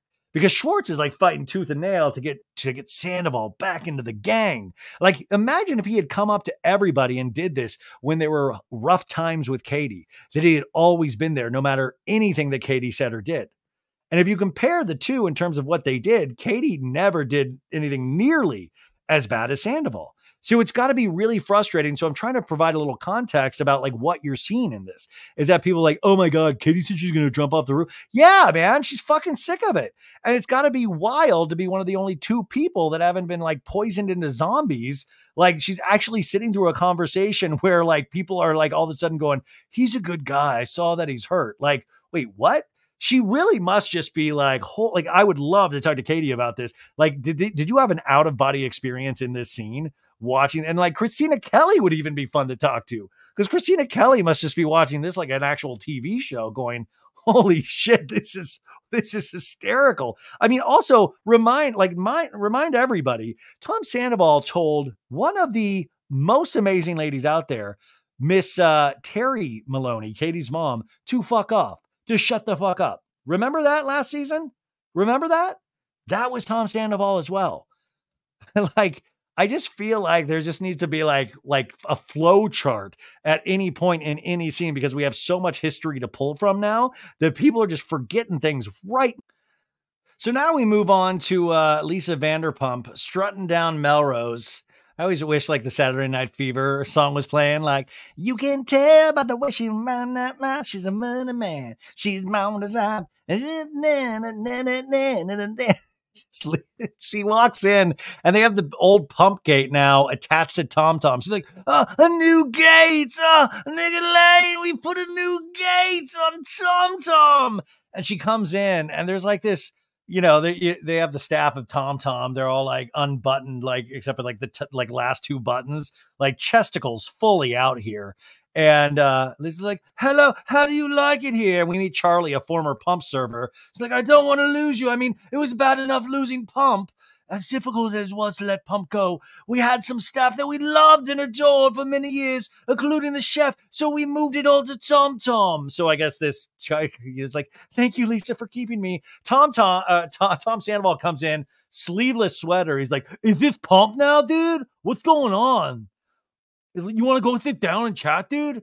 Yeah, let's do it, dude. Let's go to the garden. Yes, let's go to the garden, dear boy. We're bringing Kiku over, the chef from Pump. Yeah, we're going to make this much more dining-oriented. He's like, it feels a little weird that this happened without Schwartz or I knowing about it, dude. I don't think we would ever consult a 2.5% partner, she says in a talking head. I mean, I do want to remind people, like Tom Tom, remember, they own 5%, right? 5% together of Tom Tom. I mean, this is how shrewd of a businesswoman Lisa Vanderpump is. Totally use their names, Tom Tom, but they don't really have any say in it. He's just able to walk in whenever, and he probably gets, you know, a discount on drinks. Anyways, they sit down. You know, Tom's like, I want a Diet Coke, dude. I'm not drinking, dude. And Lisa's like, that's adventurous. Maybe you should drink booze. Like, I almost felt like that. And then Tom was like, hey, dude, do you want some ice cream? And she's like, no. Yeah, dude, I've got honey lavender and like cookie dough, dude. Like, you know, ice cream makes everything better, dude. He's like, everybody was really kind to me right off the bat. The first day was when I saw you and you came to Wolf, right? Which I know nobody could understand how we're going to open it in a few months because it looks like, you know, such a shit show right now. When it's the sexiest place in Tahoe, you'll literally get your D sucked there. So sexy. I loved how you slammed the hammer against the wall and yelled out everybody but your name in terms of who's responsible for any of this. I loved it. A gigantic girl boner. And then Lisa's like, I would like some ice cream. He's like, yes, dude, yes. Like Tom's like, I'm getting them one at a time, dude. Lisa just accepted the ice cream. My plan, it's all coming to fruition, dude. So She's like, it matches the tablecloth, this ice cream. So he's like, you look a lot happier than the last time I saw you. We flash back to 2 weeks earlier where he's like, this is a lot for me, Lisa. Yeah, I created it, dude, but it's still a lot. I don't want to see any one of you ever, whatever you've done, being that depressed. I appreciate it, dude. Yeah. He has his lightning bolt earring, his Fruit Loop candy necklace, and he goes, I'm worried about Rachel, dude. Also, I miss her. Have you spoken to her lately? No, dude. I want to just have some sort of relationship with her, whether it's a friendship or, okay, I wasn't going to tell you, but I spoke to her at length. Yeah. Not on a podcast. And he's like, you did? Oh, he sighs a huge sigh. I don't know. Some of the things she said, she just doesn't seem very happy with you. And he looks over. And I talking to he's like, the last time I talked to Rachel, she had stated that when people get done with these programs, they'll stay there. And I told her, I was like, that's something you're going to have to face eventually. And the longer you stay there, it's the harder it's going to be, dude. And she got mad at me, dude, of course, because it became the thing where I didn't 100% agree with everything that said to her. I was bad for her or something.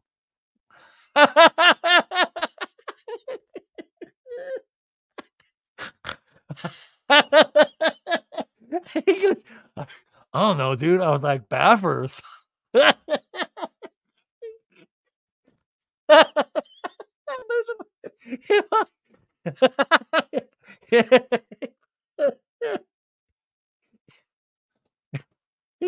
If I didn't agree, if I didn't agree 100% with these licensed medical professionals, I was like, bad. He gives a look like he should have just in a jack off motion, like, duh. I told her, dude. I'm literally doing zero therapy. I told her, dude, she's got to face this around. I told her she needed to start a band, dude. You really want to get over it? You hit the road, Jack. No, literally, you hit the road with your band, dude. Dude, why don't you tour with me, dude? We'll do some duets, dude, like Island in the Stream, like Kenny and Dolly, dude. We'll do Summer Lovin' and stuff from Greece. That's some real therapy. You want to get in touch with yourself. You hit the road, dude. You're going to stay in therapy? Oh, yeah. Fuck no, dude. You're crazy, dude. No. He said I might be back. Tom, why would you the waist? She's crazy, dude. That's ridiculous. That's ridiculous. You might be bad for Tom. I don't even think she has one thing to even back that claim up at all. What are you talking about, man? Hey, man, we all see that's ridiculous. You're in the clear. She's crazy.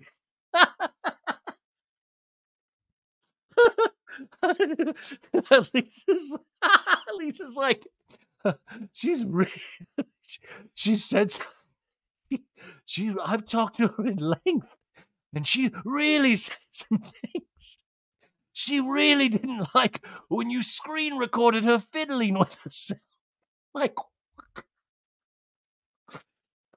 I didn't agree with everything they were doing 100%. I was a pamper. Eat some more fucking ice cream, Lisa. Jesus, I didn't want to hear it. I spoke to her at length. It's the most ridiculous thing I've ever seen. I just want to love her, dude. I just want to screen record her without her permission, dude. Come on. My heart's in the right place. Why can't Scheana says I'm okay? What the fuck? Maybe I could get Scheana to talk to Rachel. I talked to her at length, Tom. Do you think she wants some ice cream, Lisa? If I drove to the desert with 2 pints of cherry vanilla with wavy gravy? Bad for her. Tom, at this point, just fucking do a talking Africa. Dude, I was bad for her. just straight out of the gate, dude. Really bad stuff. Like legitimately bad. Like I think back now, really bad stuff. Like I was asking her to do some really weird things and I became a completely different person, or I was potentially this person the whole time. And I just pulled the wool over everybody's eyes. Anyways, this ice cream is fattening. I've got to stop eating it. I'll save it for Billy Lee.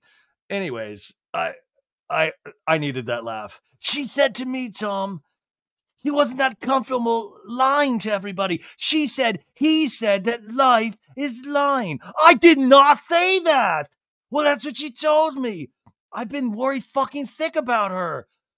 Like, I just want to give her a fucking hug and and make sure she's okay. And then hug her so tight that the breath just squeezes out of her.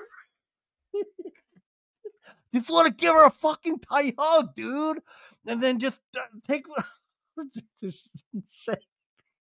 She told me you told her lying is a way of life. I did not say that. Are you lying right now? Yes. So what? Like, listen, I have my problems with Rachel, but I 100,000% believe that Tom was like, dude, look, dude, you know I'm older than you, right, dude? Well, get this. What I've learned, that lying is a way of life, dude. And guess what? I do it the best.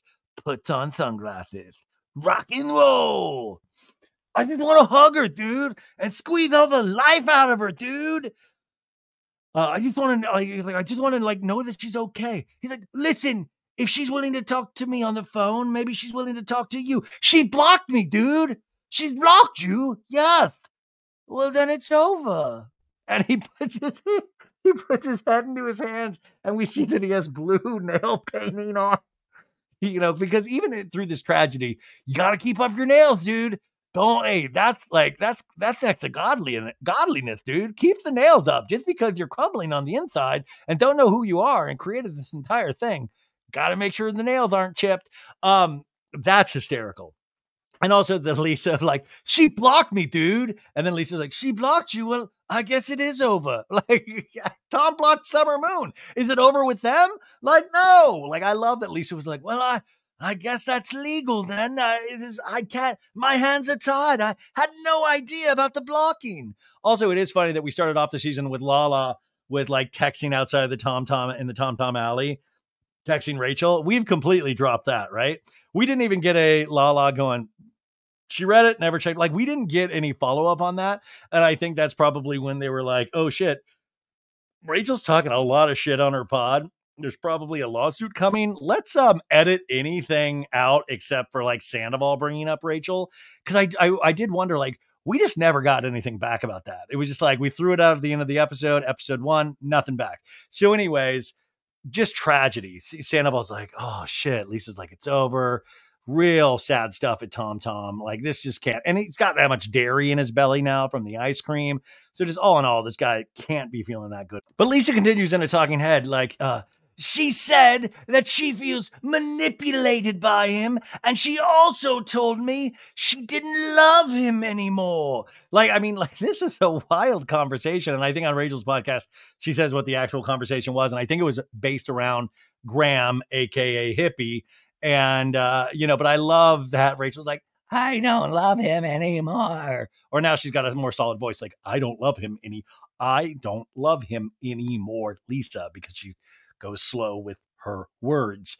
So I love that Lisa presents it of I was a shoulder to cry on. She opened up to me and told me she felt manipulated by him.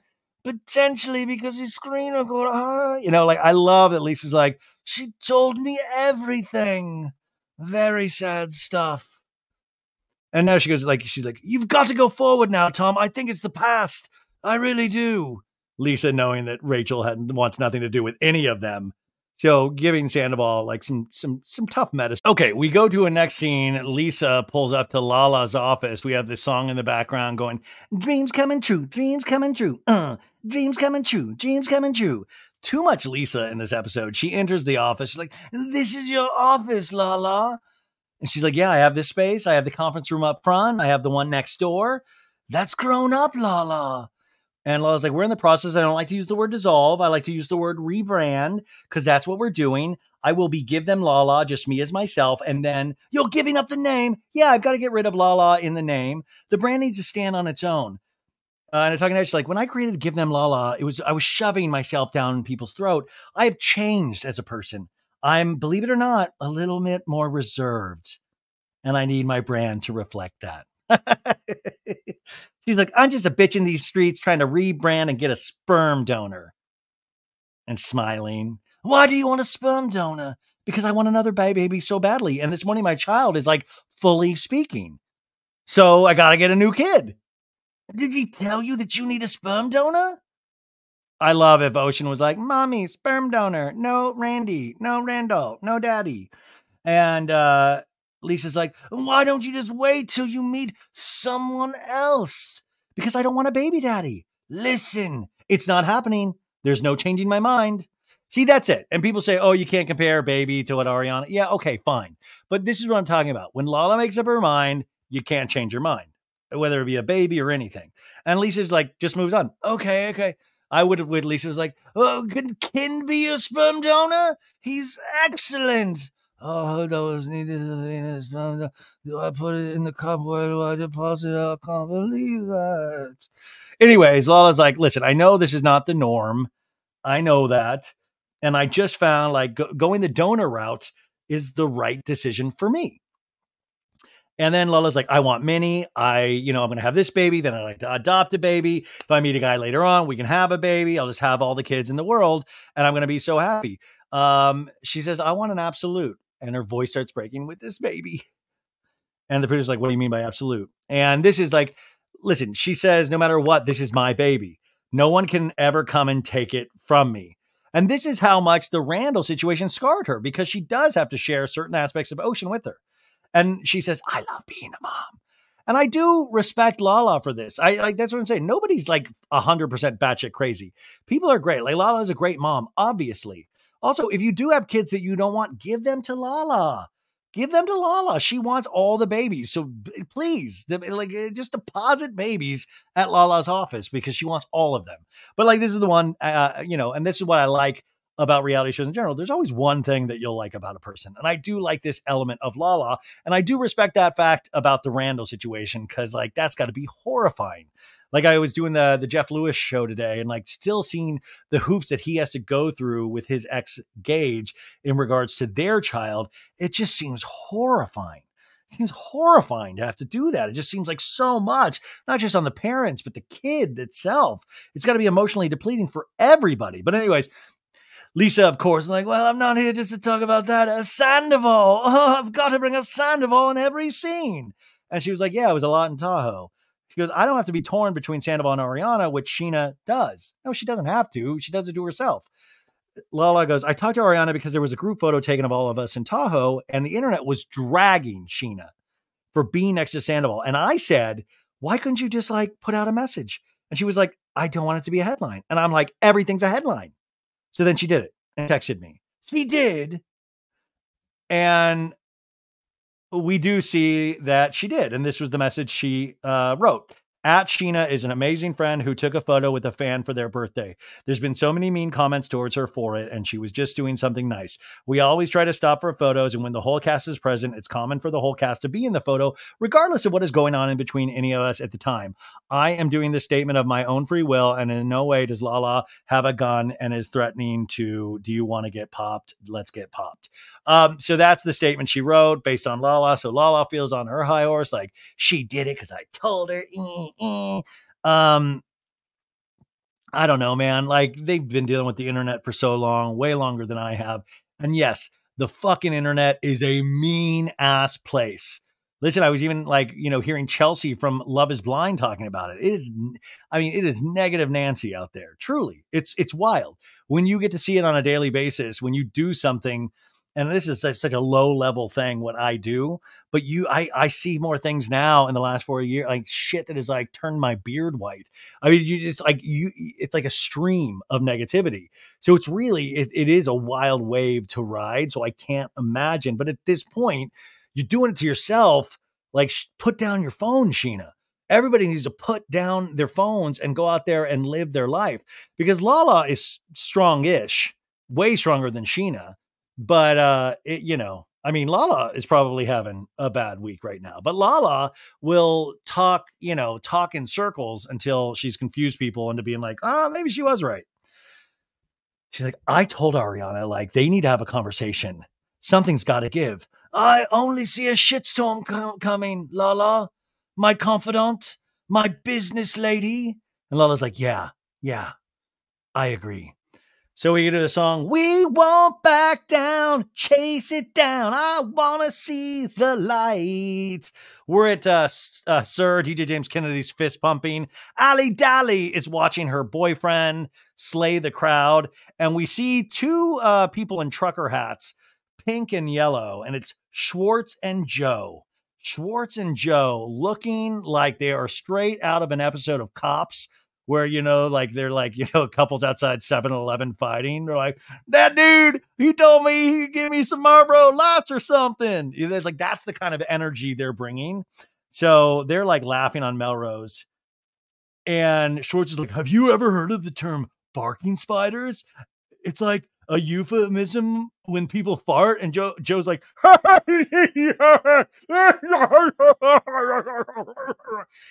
Joe has like big Jim Carrey energy without like the money and the awards and stuff like that, or like, but you're just like, so this is not how Joe sounds, but this is just how I'm going to be doing Joe. The part of Joe will be played by Ryan Bailey. He graduated from Arizona State University with a theater degree. You're in good hands. So Joe's already coming in hot. He's like, barking spiders. Big Bella Baxter from Poor Things energy as well. That's Emma Stone. She just won the Oscar for it. If you've seen Poor Things, you know exactly what I'm talking about. Just she's making a lot of faces, fiddling, trying to find out how to be a person. Anyways, Schwartz is like, what's up, Allie? What's going on? Oh, good to see you. Hey, this is my friend Joe. And she's like, hey, nice to meet you. Hey, what's going on? Hey, look at us. We're like hunched over in our chairs. Look at us. We're smelling our armpits. I'm Joe. And Allie takes him in, and Allie goes, you guys are funny. And it doesn't seem like a compliment. Like, oh, you guys are funny. You guys are a lot. You guys are funny. Anyways, they're just like, Joe's still like, oh, Jesus, a chair. And then Schwartz is like, Allie, have you met Joseph? Like, now it's not even Joe, it's Joseph. You've met Joseph the carpenter, Jesus' dad, right? And Allie's like, no, I don't think so. Allie's like, I would remember. And she's like, a badass hairstylist. She's from Wisconsin. And and she's like, Joe's like, that's about it. And then she like puts a fake mic in Schwartz's face. She's like,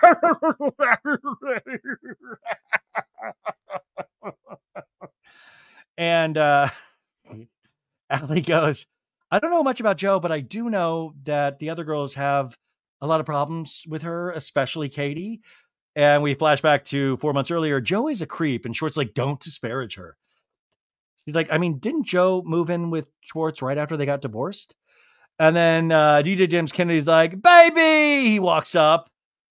He's like, oh, this is Joe, right? How are you, darling? Good. This is my good dear friend Joe.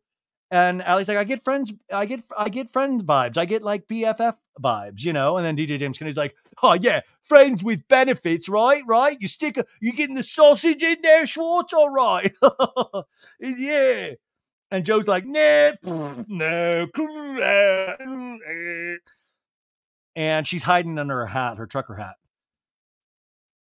And Allie's like, do you miss Tahoe? Are you happy to be back? And Schwartz is like, Tahoe's a great success, many breakthroughs.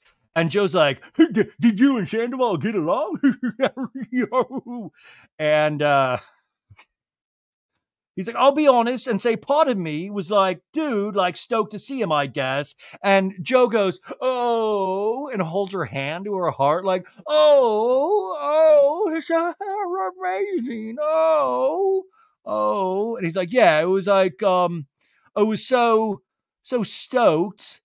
You know, he was like, I was stoked to see, you know, us three, the band back together, talking about Schwartz, Sandoval, and DJ James Kennedy. Like the how they view themselves in the show is wild. Like, have you guys ever watched the show and said, oh, it's like fucking, it's like the Beatles without Ringo, you know, like DJ James Kennedy, Sandoval, and Schwartz. Like, I've never thought that in my life, but DJ James Kennedy was like, the band is back together. And Joe just has her hand over her heart going, she has looked like Beaker from the Muppets a little bit too, a little bit like, and Schwartz is like, yes. DJ James Kennedy's like, Sandoval and I are in a better place than we were, but now what Sandoval does and says going forward will dictate how our friendship goes, he says in a talking head. And Schwartz is like, how's Hippie been? Is he reacclimated? And I was like, well, we put him in the living room in a crate, you know, that way the cat can come up because he has behavioral issues. He bites. Before I had seen some moments where he would be like a little aggressive. When he came back to you, I swear to God, he seemed like a changed dog. And then Allie's like, is that Tom Sandoval? You know, Tom Sandoval's like creeping in the corner in his sleeveless sweater. Like, hey, what's up, dude? Oh, bad news. Rachel blocked me, dude. Lisa said it's over. He didn't say that, but like, that's, I love that. Like, also Schwartz was like in the middle of kissing their ass of like, ever since Hippie came to you, he's a changed dog. Like, I've never seen it. It's like magic. You guys are amazing. And so anyways, Joe's like, yeah, it is Sandoval. Yeah. Then Schwartz is like, hey, I was thinking, he was like, DJ James Kennedy, I was thinking, I was going down a YouTube rabbit hole the other night. Do you think the moon is actually the moon or like a base that the Illuminati work? No, he's, but you know, like Schwartz has some wild YouTube searches, like a little Craig Conover territory. But he's like, no, I went through like a YouTube like rabbit hole and I was watching these old Frank Sinatra videos, dude, you know, and shit.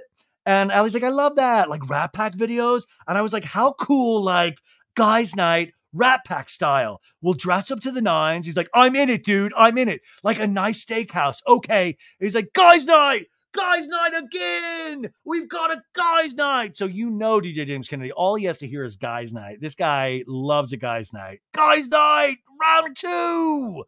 So DJ James Kennedy is in, and this is the silly thing that reality shows do of like trying to plan events, like, you know, like where you can dress up and it looks good on camera for a scene. And we see Sandoval with his sleeveless sweater coming. He's like, hey, what's up, guys? What's up, dudes?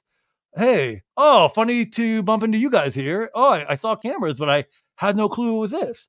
I was down the street. I just figured I stop by, dude. Hey, Joe, what's up, dude? Scoot over a little bit. Let's all get in here, yeah. So Sandoval sits down. Schwartz like, how was Tom? He's like, good, dude. I talked to Lisa for a little while, dude. Just kind of filled her in on stuff, and she filled me in on some stuff, and yeah, I got us some ice cream. Oh, cool. Wait, James, let me see these on you. And he takes out these like girl glasses, and he's like, DJ James Kennedy puts them on. And Joe's like, oh, yeah. Joe also sounds a little bit like the Kool-Aid man, like, oh, right. And Joe's like, are those yours, Tom? And Sandra's like, yeah, dude. And Joe's like, honestly, those are like the coolest glasses on you, DJ James Kennedy. And Allie goes, oh, my gosh, it's giving like, what's his name? Elton John vibes. He's like, Elton John. And then Sandoval goes, you can have them, dude. Yeah. Those glasses that I just took off my face. You can have them. Yeah. Yeah. You see these underwears I'm wearing? They're yours. Say the word, dude. You like Skims? Well, they're skimming gonna be yours, dude. No, and by the way, Allie has this great line that is like just under her breath. She goes, James, he got Rachel sunglasses last year too. Remember, were they like Versace sunglasses or something? He gave them like from him and Ariana at Rachel's birthday, the camping, that camping trip thing. But Allie points out, like, James, he got Rachel sunglasses last year too. Super great line by Allie. Allie, like, it is wild. Allie Dally, she is kind of amazing. I really want to see how their relationship works away from the cameras. Allie says, it definitely feels like he's trying to buy James. I just hope that James doesn't actually fall for his sad attempt at an apology. I just think he'll end up disappointed. Like, why did I waste all my time on this loser? Boom. And then she smiles. She smiles at the end. Like, this is how you do it. You don't say some shit like Scheana of like, she used to be my backup dancer. Just smile. That says it all. Just say something clear. Say it with your chest. You're right. You're completely right. And like, man, like Allie seems like a good one. And then DJ James Kennedy's like, through the years, like Tom has always given me like a cool, like older brother gift. I have not lost one thing he's ever given me. And he's like, Tom. And Joe's like, I like it a lot. And Allie kind of looks like, oh, God. But this is like, DJ Kennedy really does look up to him. Like, you see it more and more as like this older brother that really cares for him. When in essence, it doesn't seem like Sandoval really, truly cares about DJ James Kennedy. Now we're at another scene. We're at like the Goodyear beer station. I think it's over on, what is that, La Brea and Wilshire. And it's another scene with Tom Schwartz and Joe. And they walk in, it's daylight. You can tell they're scaring everybody around them because of the energy they bring in. And, Schwartz is like, let's get some tokens and some tacos. And Joe's like, tacos. Yeah. Hey, this is such a cool place. So they order a shot and a beer. A shot, Schwartz says. And Schwartz is like, just to be clear, Joe and I were never in a formal relationship. However, last summer, maybe I didn't fully divulge just how much me and Joe cared about each other. And Joe is like, don't look about me in the shot while we take it. And they do the shot and the beer. He's like, they're drinking buddies. And poor Joe, it just seems like she truly does probably love Schwartz and is just there for anything Schwartz wants her there for.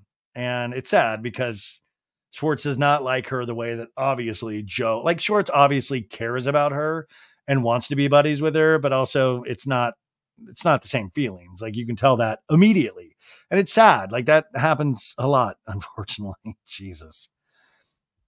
So he's explaining to the audience in Talking Heads a little bit more about the relationship. He's like, part of it was Katie had a lot of resentment towards her. Joe's not everyone's cup of tea, but I think she's great cup of tea. That is very striking. Like it's almost like what Kyle said about Teddy at BravoCon of like, well, Teddy is very much happening for me. Because somebody said like, stop trying to make Freddie happen. Well, Freddie is very much happening for me. And that's what like Schwartz is like, most everybody thinks she's a goof, but she's my cup of tea. Anyways, so we get into their batshit conversations and Schwartz is like, oh, by the way, I was listening to NPR, dude. There's this guy, he testified under oath that they found alien technology. Look me in the eye and tell me you're not a tall gray. And she's like, I'm not a tall gray. And she makes weird eye motions like, Zoinks, pull my finger. Tall grays are aliens. That's like a type of alien that they believe exists out there. These people are like, did you hear Joe Rogan today? No offense to Joe Rogan. He's fun, but like, these are the people that go down like, oh, Alex Jones, man, he had a good episode today. Like, tell me you're not a tall gray. Also, she's wearing this black leather baseball hat. I don't know. I'm just looking at a freeze frame of Joe right now with her eyes crossed. Like she's doing this for Schwartz. I just feel bad for Joe. Because now people like me are like, anyways, she's like, I mean, it depends on the day if I'm an alien or not. Anyways, last night was so funny, sir. He's like, you lost your goat cheese ball virginity. I did. It was a beautiful night. By the way, everyone in my life, they're like, is that your girl? No. And you're like, you're like, it's your sister. You see, it's like your sister. And Schwartz is like, yeah, but like we actually had sex. And then Joe goes, no, don't say it. Like very like intense energy. Producer goes, when was the last time that you and JoJo were intimate to Schwartz? And he's like, oh God, I don't remember the last time we hooked out. And then Joe gets her first talking head. And some people just pop on camera and Joe, I don't know. Anyways, the cameraman asked the same question. He's like, oh, when was the last time me and George were intimate? I don't know. I think like a month ago. And I was like, oh, it's so sad. Like he was still boning her like a month before this talking head. Oh God. Like it wasn't just a one-time mistake. It's repeat. Like they kept boning. And she says, as a matter of fact, like, I think a month ago, like she doesn't have a care in the world. She's like, I think we really did catch feelings for each other. I'm pretty sure they're still there. He's like, now it's more platonic. Like we've reestablished boundaries and like we kick it and we're friends. So, it's a tale of two cities right there, right? Like she's like, the feelings are still there, I pretty much think. And he's like, no, completely platonic. We've reestablished boundaries. That's what I'm talking about. That conversation that must have went down, that he probably danced around it and she did not pick up on any of it. Like he was like, oh, maybe in like a year or two. Anyways, she's very happy to get the tacos. She's like, and Schwartz is like, I hope she's not mad at me for this in the talking head. Anyways, they're eating the tacos and then they start doing like robot. They're like, and you see it's like, sorry, it's just like it's like two slower adults that really can't speak. So they just like make sound like, and by the way, I do this a lot too. I'll just be like, but they just do like, I'm doing the robot, robot, doing the robot. And I know you guys might be annoyed at me, but that's kind of how she comes off. So anyways, Schwartz gets back on his NPR stuff. He's like, in a different timeline, dude, we could be living happily ever after. And he's like, you said you needed like 2 to 3 years, so 43. He's like, I could maybe compromise on 47. We don't know what's going to happen with artificial intelligence. I got to leave a door open for non-human biogenics. And Joe's like, yeah, let's get those aliens in there. So you also see what he played up with her of like, you said you need 2 to 3 more years. Like, I'll wait for you. It's just weird. I feel sad. It just makes me sad, but it's so goofy to watch.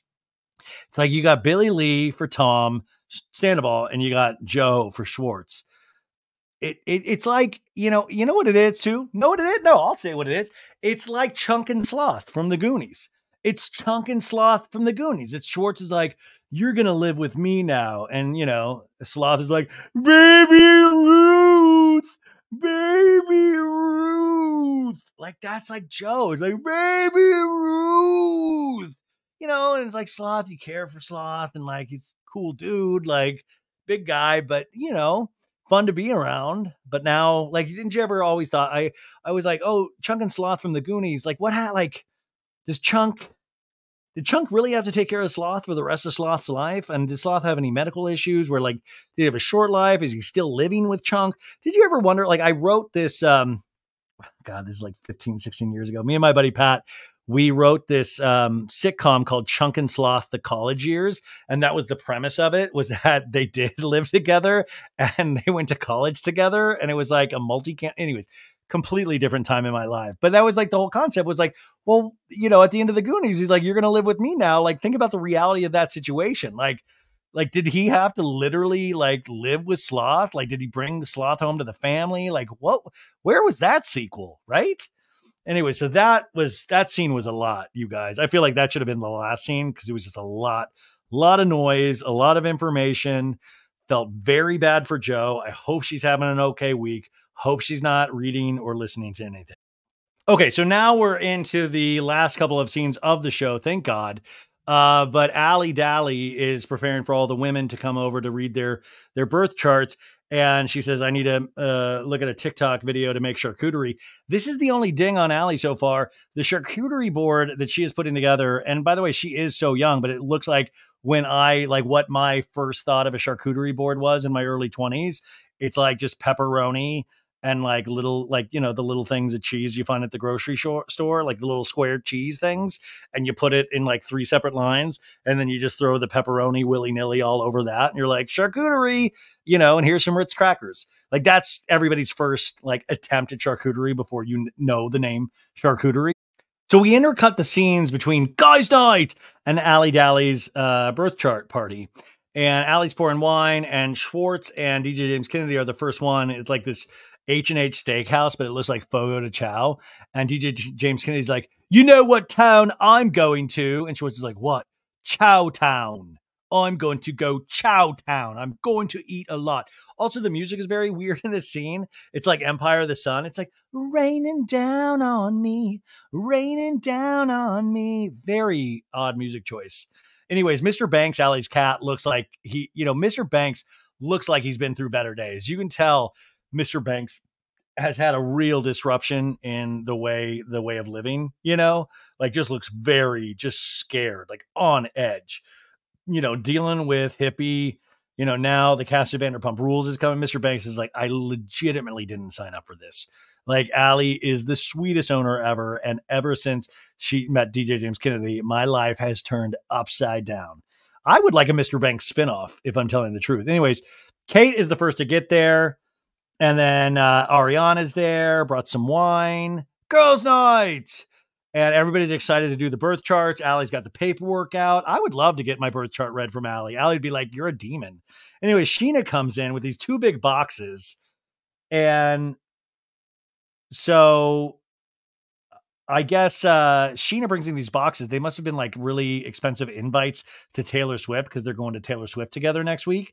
And Allie says, when Teardrops on my guitar blessed our ears on the radio, Taylor's song, I decided I wanted to be just like Taylor Swift.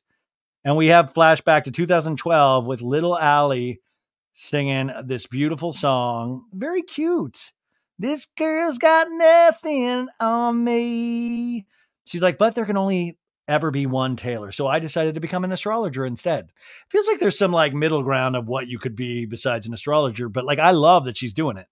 Anyways, Ariana sings the cheese song. She's like, cheese, cheese, cheese, cheese, cheese, cheese. And then Lala comes in and, Allie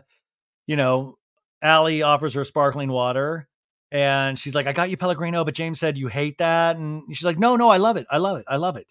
We're now over to H&H Steakhouse and, they're talking about the Pellegrino water. I don't know, you guys. Tom Sandoval walks in, like white tux jacket, the black glasses, the whole deal. Like he really does his Tom Sandoval costume thing. And Schwartz is like, are you still serving the fresh coconuts? And then DJ James Kennedy's like, you do like the fresh, juicy coconuts, don't you? Which is like, oh, big titties. Schwartz likes big old melons, big old titties with melon nipples. All right. And Schwartz is like, I feel like Joe should pop up at somewhere like, but anyway, Schwartz is just laughing. Schwartz always just looks like he's come off like a tough night of drinking, like this poor Schwartz too. It's just been through, like he's doing a lot of heavy lifting for Sandoval this season. And you can tell he's potentially at his breaking point. Anyways, now Brock walks in, he's like, listen, I did my best. I tried to get on the slick train. No, that's not he's like, I did my best. I tried to get on the slick train.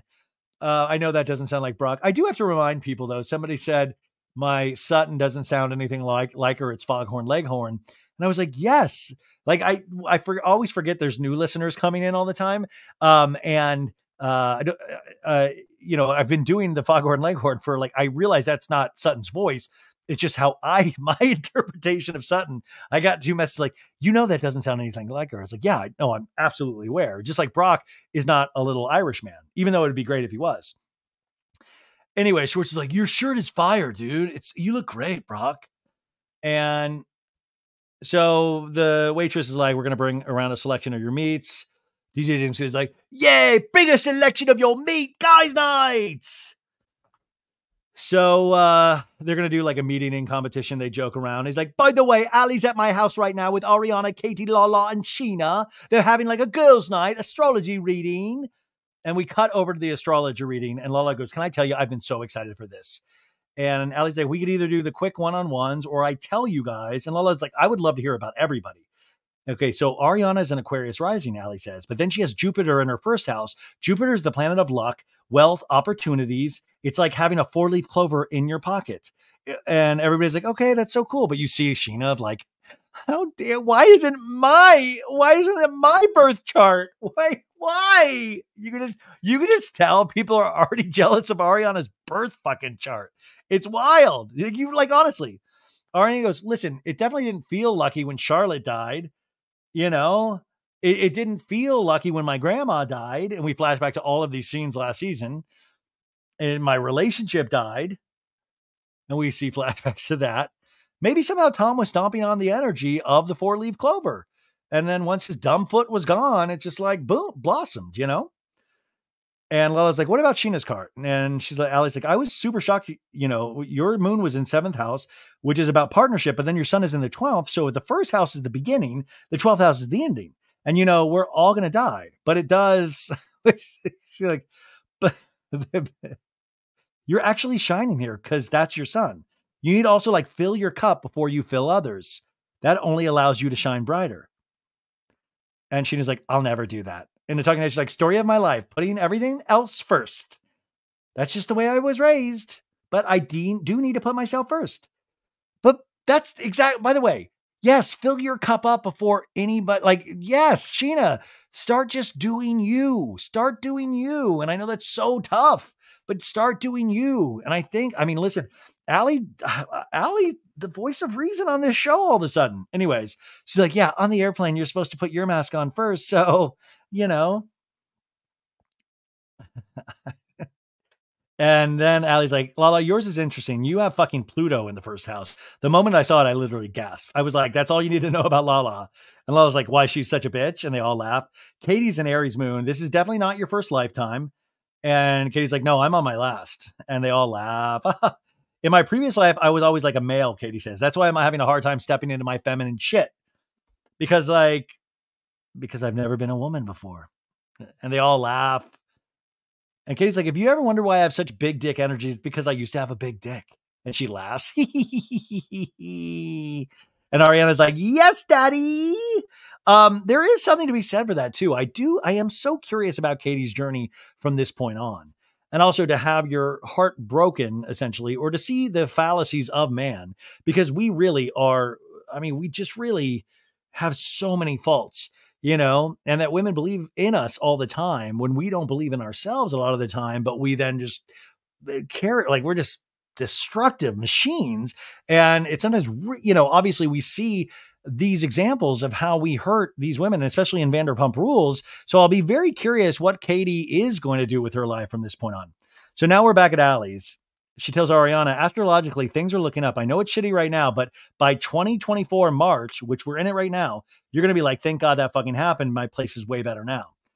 And Scheana's like, I feel like you processed this whole separation and just like still, you know, being in the same house, but like, and Ariana's like, I'm dealing with it in a legal back and forth with my lawyer. The internet thinks I've made millions of dollars. That is not true. And it's like on March 1st, was I financially prepared to move last year? No. And Lala's like, not many people are. And she's like, the week before all this happened, I remember emailing my agent and my manager and it was like, guys, let's start like really trying to do some shit because I am not in a good place financially. And a talking head, she's like, when I first started making like decent money, we decided we wanted to buy a house. Then I was playing catch up all the way up until Katie and I found a great location for the sandwich shop. Then a bunch of my money went towards that. And now I was at a point where in March, I was literally on my last $2,000. I'm not kidding, she says. He created this situation and now I'm fucking scrambling, Ariana says, trying to get my fucking shit together to be able to, in a financially responsible way, move on to the next step. And then we go back to the guys. I do want to say one more thing about that too, is that all checks out too. Like, yeah. Also, I do find it interesting, you know, we'll talk more about this as the Valley comes on, is that Brittany has now moved to a second location instead of Jax. And I want to know more about that too, because it's like, why would the woman ever have to move out, especially the woman raising the kid? Like, I want to know what the logic is behind that. Like, why give Jax that house all by himself? Like Ariana should stay in her house. She did not do this. But also I just love that she's dinged on that. And why, as she is trying to create money or save money, put all this money to good use, does she have to go move out and spend money for another place? Why wouldn't Sandoval do that? That's another thing that still doesn't make sense. Why Lisa, in all her wisdom, wouldn't say, come live in our guest house here at Villa Rosa. Get out of that poor woman's hair. You've done enough. These little things that I think are so obvious. I think we all we've been brainwashed into thinking of well, yeah, why is Ariana there? Well, why wouldn't she be there? Anyways, we back at that. They're all take a bite of my meat. Take it. Yeah. All right. Guys night. And everybody's loving the meat. Everybody's just Short's that's the best fucking thing I ever had in my life. Hey, when was the last time you guys spoke to Lisa? And Tom's I saw her yesterday, dude. She said she talked to Raquel. What? And he looks and he laughs. He's hey. He's come on, you didn't tell me last night. It's really weird, dude. I don't know if I can talk about this in front of you, dude. Yeah, I mean, you don't really need to feel weird at this point. I think it's a gentleman's dinner. I don't think he's going to flip the fucking Brazilian barbecue table over. And Schwartz is the night's still young. I only had one coconut so far. Okay, what was your perception of what you were told? I guess she's not happy with me for some reason. I haven't heard from her probably over a month, dude. A single word. It sucked, dude. I'm sitting here on my phone every fucking night. She doesn't call. I'm alone. I can't fucking do this anymore, dude. And Schwartz I think for your own good, you got to get out there and start dating. And a talking head, he's it's been 15 years since I was single dating around. It's been a long time.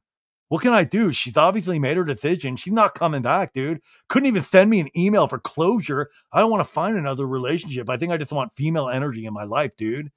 I want what Schwartz has. I want Joe energy, dude. I love this. She's left me no option but to fuck around, dude. It's only been a month. I love Schwartz giving possibly the worst advice ever of I think it's time for you to get back on the saddle, buddy. Really? Why don't you fucking be alone by yourself for another month so you don't crush anybody else out there? Yeah, man, it's obvious. It's been 3 months. I think you need to get back out there. And couldn't even send me an email for closure, dude. She said, the block is a closure thing. And what does female energy mean? I don't want to commit to you, but I want to fuck you. Anyways, Sandoval says about having a pool party, so bring your swimsuit. And then they Schwartz offers to pay for the whole thing, or they were going to do a game. And then he's I'm going to pay. Anyway, so good for Schwartz being a nice guy. We go back to the girls' night, and Scheana's I got a text from Brock. And I said, how's it going over there? And he's that was fun. And Lala's yo, these four are going to be fucking besties after that night. They're going to bond tonight. And Ari's why would James not respect him enough to say, I'm good, I'll go hang out with my other friends? And Lala's because guys are different. And Ari's well, that's sad for guys. And I was it is. I feel he feels guilty. He tries to explain it to me it's nothing. And Ari's if he's feeling guilty because he knows he's betraying himself. And Lala's no, I think everyone's worried about losing you as a friend. And then Allie's oh, I do think that it's both. I think there's a big layer of the you as his friend, but then also the layer of dude. Don't forget that he fucked your ex-fiance. Hello. And Ari's that mattered a lot to James up until 2 seconds ago. And Allie's yeah, no, it did. And Ari's there's no way it doesn't matter to him now. And Lala goes, that's what time does, though. Time passes and healing starts. She's right, but that's not her journey with Randall. And Lala's you're always going to see it differently, Ariana, and I get it. And Ariana's I see the truth of who Tom Sandoval is. And Lala's of course, because you were directly affected by it. Wait, what do you mean? Scheana's the only one that was directly affected by it. No. Anyways, Ariana goes, I don't care what DJ James Kennedy does, except for the fact that I don't think that that's really who James is. And I think it's going to come to a head for him. And Lala's James decided and goes, kicks it with Sandoval. What will your stance be with James? And Ariana goes, I don't fuck with that. Very simple. So we pick back up after the commercial with this conversation. I don't fuck with that. And Lala's I think it's been now made apparent that if you choose Scheana to go and forgive him or whatever it is that you feel you need to do, that'll put your friendship at risk. And Ari's like, I didn't say anything about forgiveness. I'm just not going to fuck with people who are like going out to fucking dinner with him on random Wednesday nights. And she's like, this is exactly what I was afraid of. I was trying to have a conversation with Ariana tonight, from Dancing with the Stars to losing Sandoval. She says it's not a talking head, but seeing her reaction to James hanging out with Sandoval, I'm just going to sit back and keep my mouth shut. Ariana's a monster. And Lala's like, if anyone understands where you're at with that level of vitriol, I do fucking get it. What I don't want to see happen is what happened to me, where I become so invested in what everyone else is doing that I can't. And Ari's like, I'm not. And Lala's like, but you are. You're getting very heated at James going out and having dinner. Katie goes, she said this before. Her stance didn't change. You made yourself very clear, Lala. Then Tom was like, oh, I thought time had passed. And Lala's like, if anyone gets it, I understand. I know, Katie says, but I'm trying to apply the situation. And so they're like arguing over each other. And then Lala's like, hold up. You're not going to say that I'm applying my situation, because if I want to apply my situation in the reality, no one's going to like what I have to fucking say. She gets tough. Mr. Banks is like, what the fuck? And then Katie's like, oh. And Lala's like, don't fucking do that. You're not going to like what you say. Say it with your whole chest, bitch. Katie says, let it go. Flip it. Do you want to fucking talk to me like that, bitch? Lala says. And Katie's like, don't fucking talk to me like that. And then Lala goes like, disengage. You're not Meredith Marks. We know she watches all these shows either. It's like she's like thinking of slogans for shirts. Like, disengage. You're talking to an actual person. Disengage. And Ariana's like, what I feel like is what Katie's basically saying. You're saying, well, this is worse for me. And Lala goes, it is way worse. I deal with it every day. Nobody knows what it's like to deal with my shitty ex. She says that in her talking head more than I do. I'm never rid of this person that I had a child with. And this is why I know that harboring resentment towards your ex, like Ariana's doing with Sandoval, it will eat you alive. Now, but here's the difference, Lala. You will never be rid of him because you have a child with him. Ariana can be rid of him.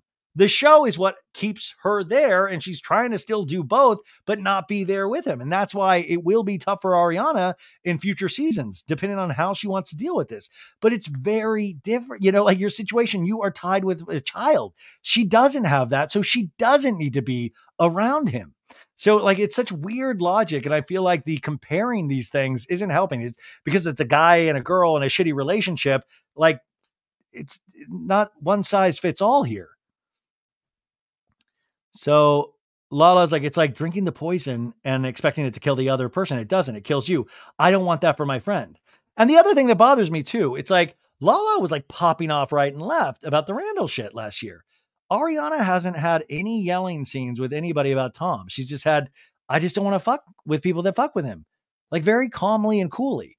Not ever like tears, not ever, how dare you? Not ever any kind of like reactions like Lala would give. That's another huge difference. But they're treating it like she is just popping off right and left. They're treating it like, oh my God, she's just is consumed with this. I don't pick that vibe up when I watch this show, that she is consumed with this. They're consumed with it. Lala and Scheana come off consumed with this. Anyways, Katie goes, yours always has to be bigger and better, more important. No, it doesn't, Lala says. I wrote so hard for her. Are you crazy? And you're making me have to go on defense mode? And Katie's like, all right, then defend yourself. And I don't want to do that. And why are you bringing it out of me? Why are you bringing it out of me? I haven't done a damn thing to you, and you know it, Katie. And then you look and you're like, eh. And Katie's like, it was a little much. It was a bit much. You're a bit much all the fucking time, Lala says. And Allie goes, honestly, the point of astrology is really to explain how we're all different. We all know how Lala communicates and how you communicate and how you communicate, and we're all meant to be different. And in talking head, she's like, it's like universal love. Like, we can all just get along if we just understand people's birth charts. And then Lala goes, I apologize if I at any point in time have made you feel that I'm making it about me. That was never my intention. I just got heated. Do you want to see my chart? And then everybody laughs. And you know, I will say this for Lala. She has gotten way better about backtracking immediately. Like, she does backtrack pretty much within the same scene. She did it last week in the Sandoval scene on the boat, but it is still very frustrating because she is just this anger. And it's like, Katie is standing her ground. And like the disengaged shit, it's like theatrics that we don't need.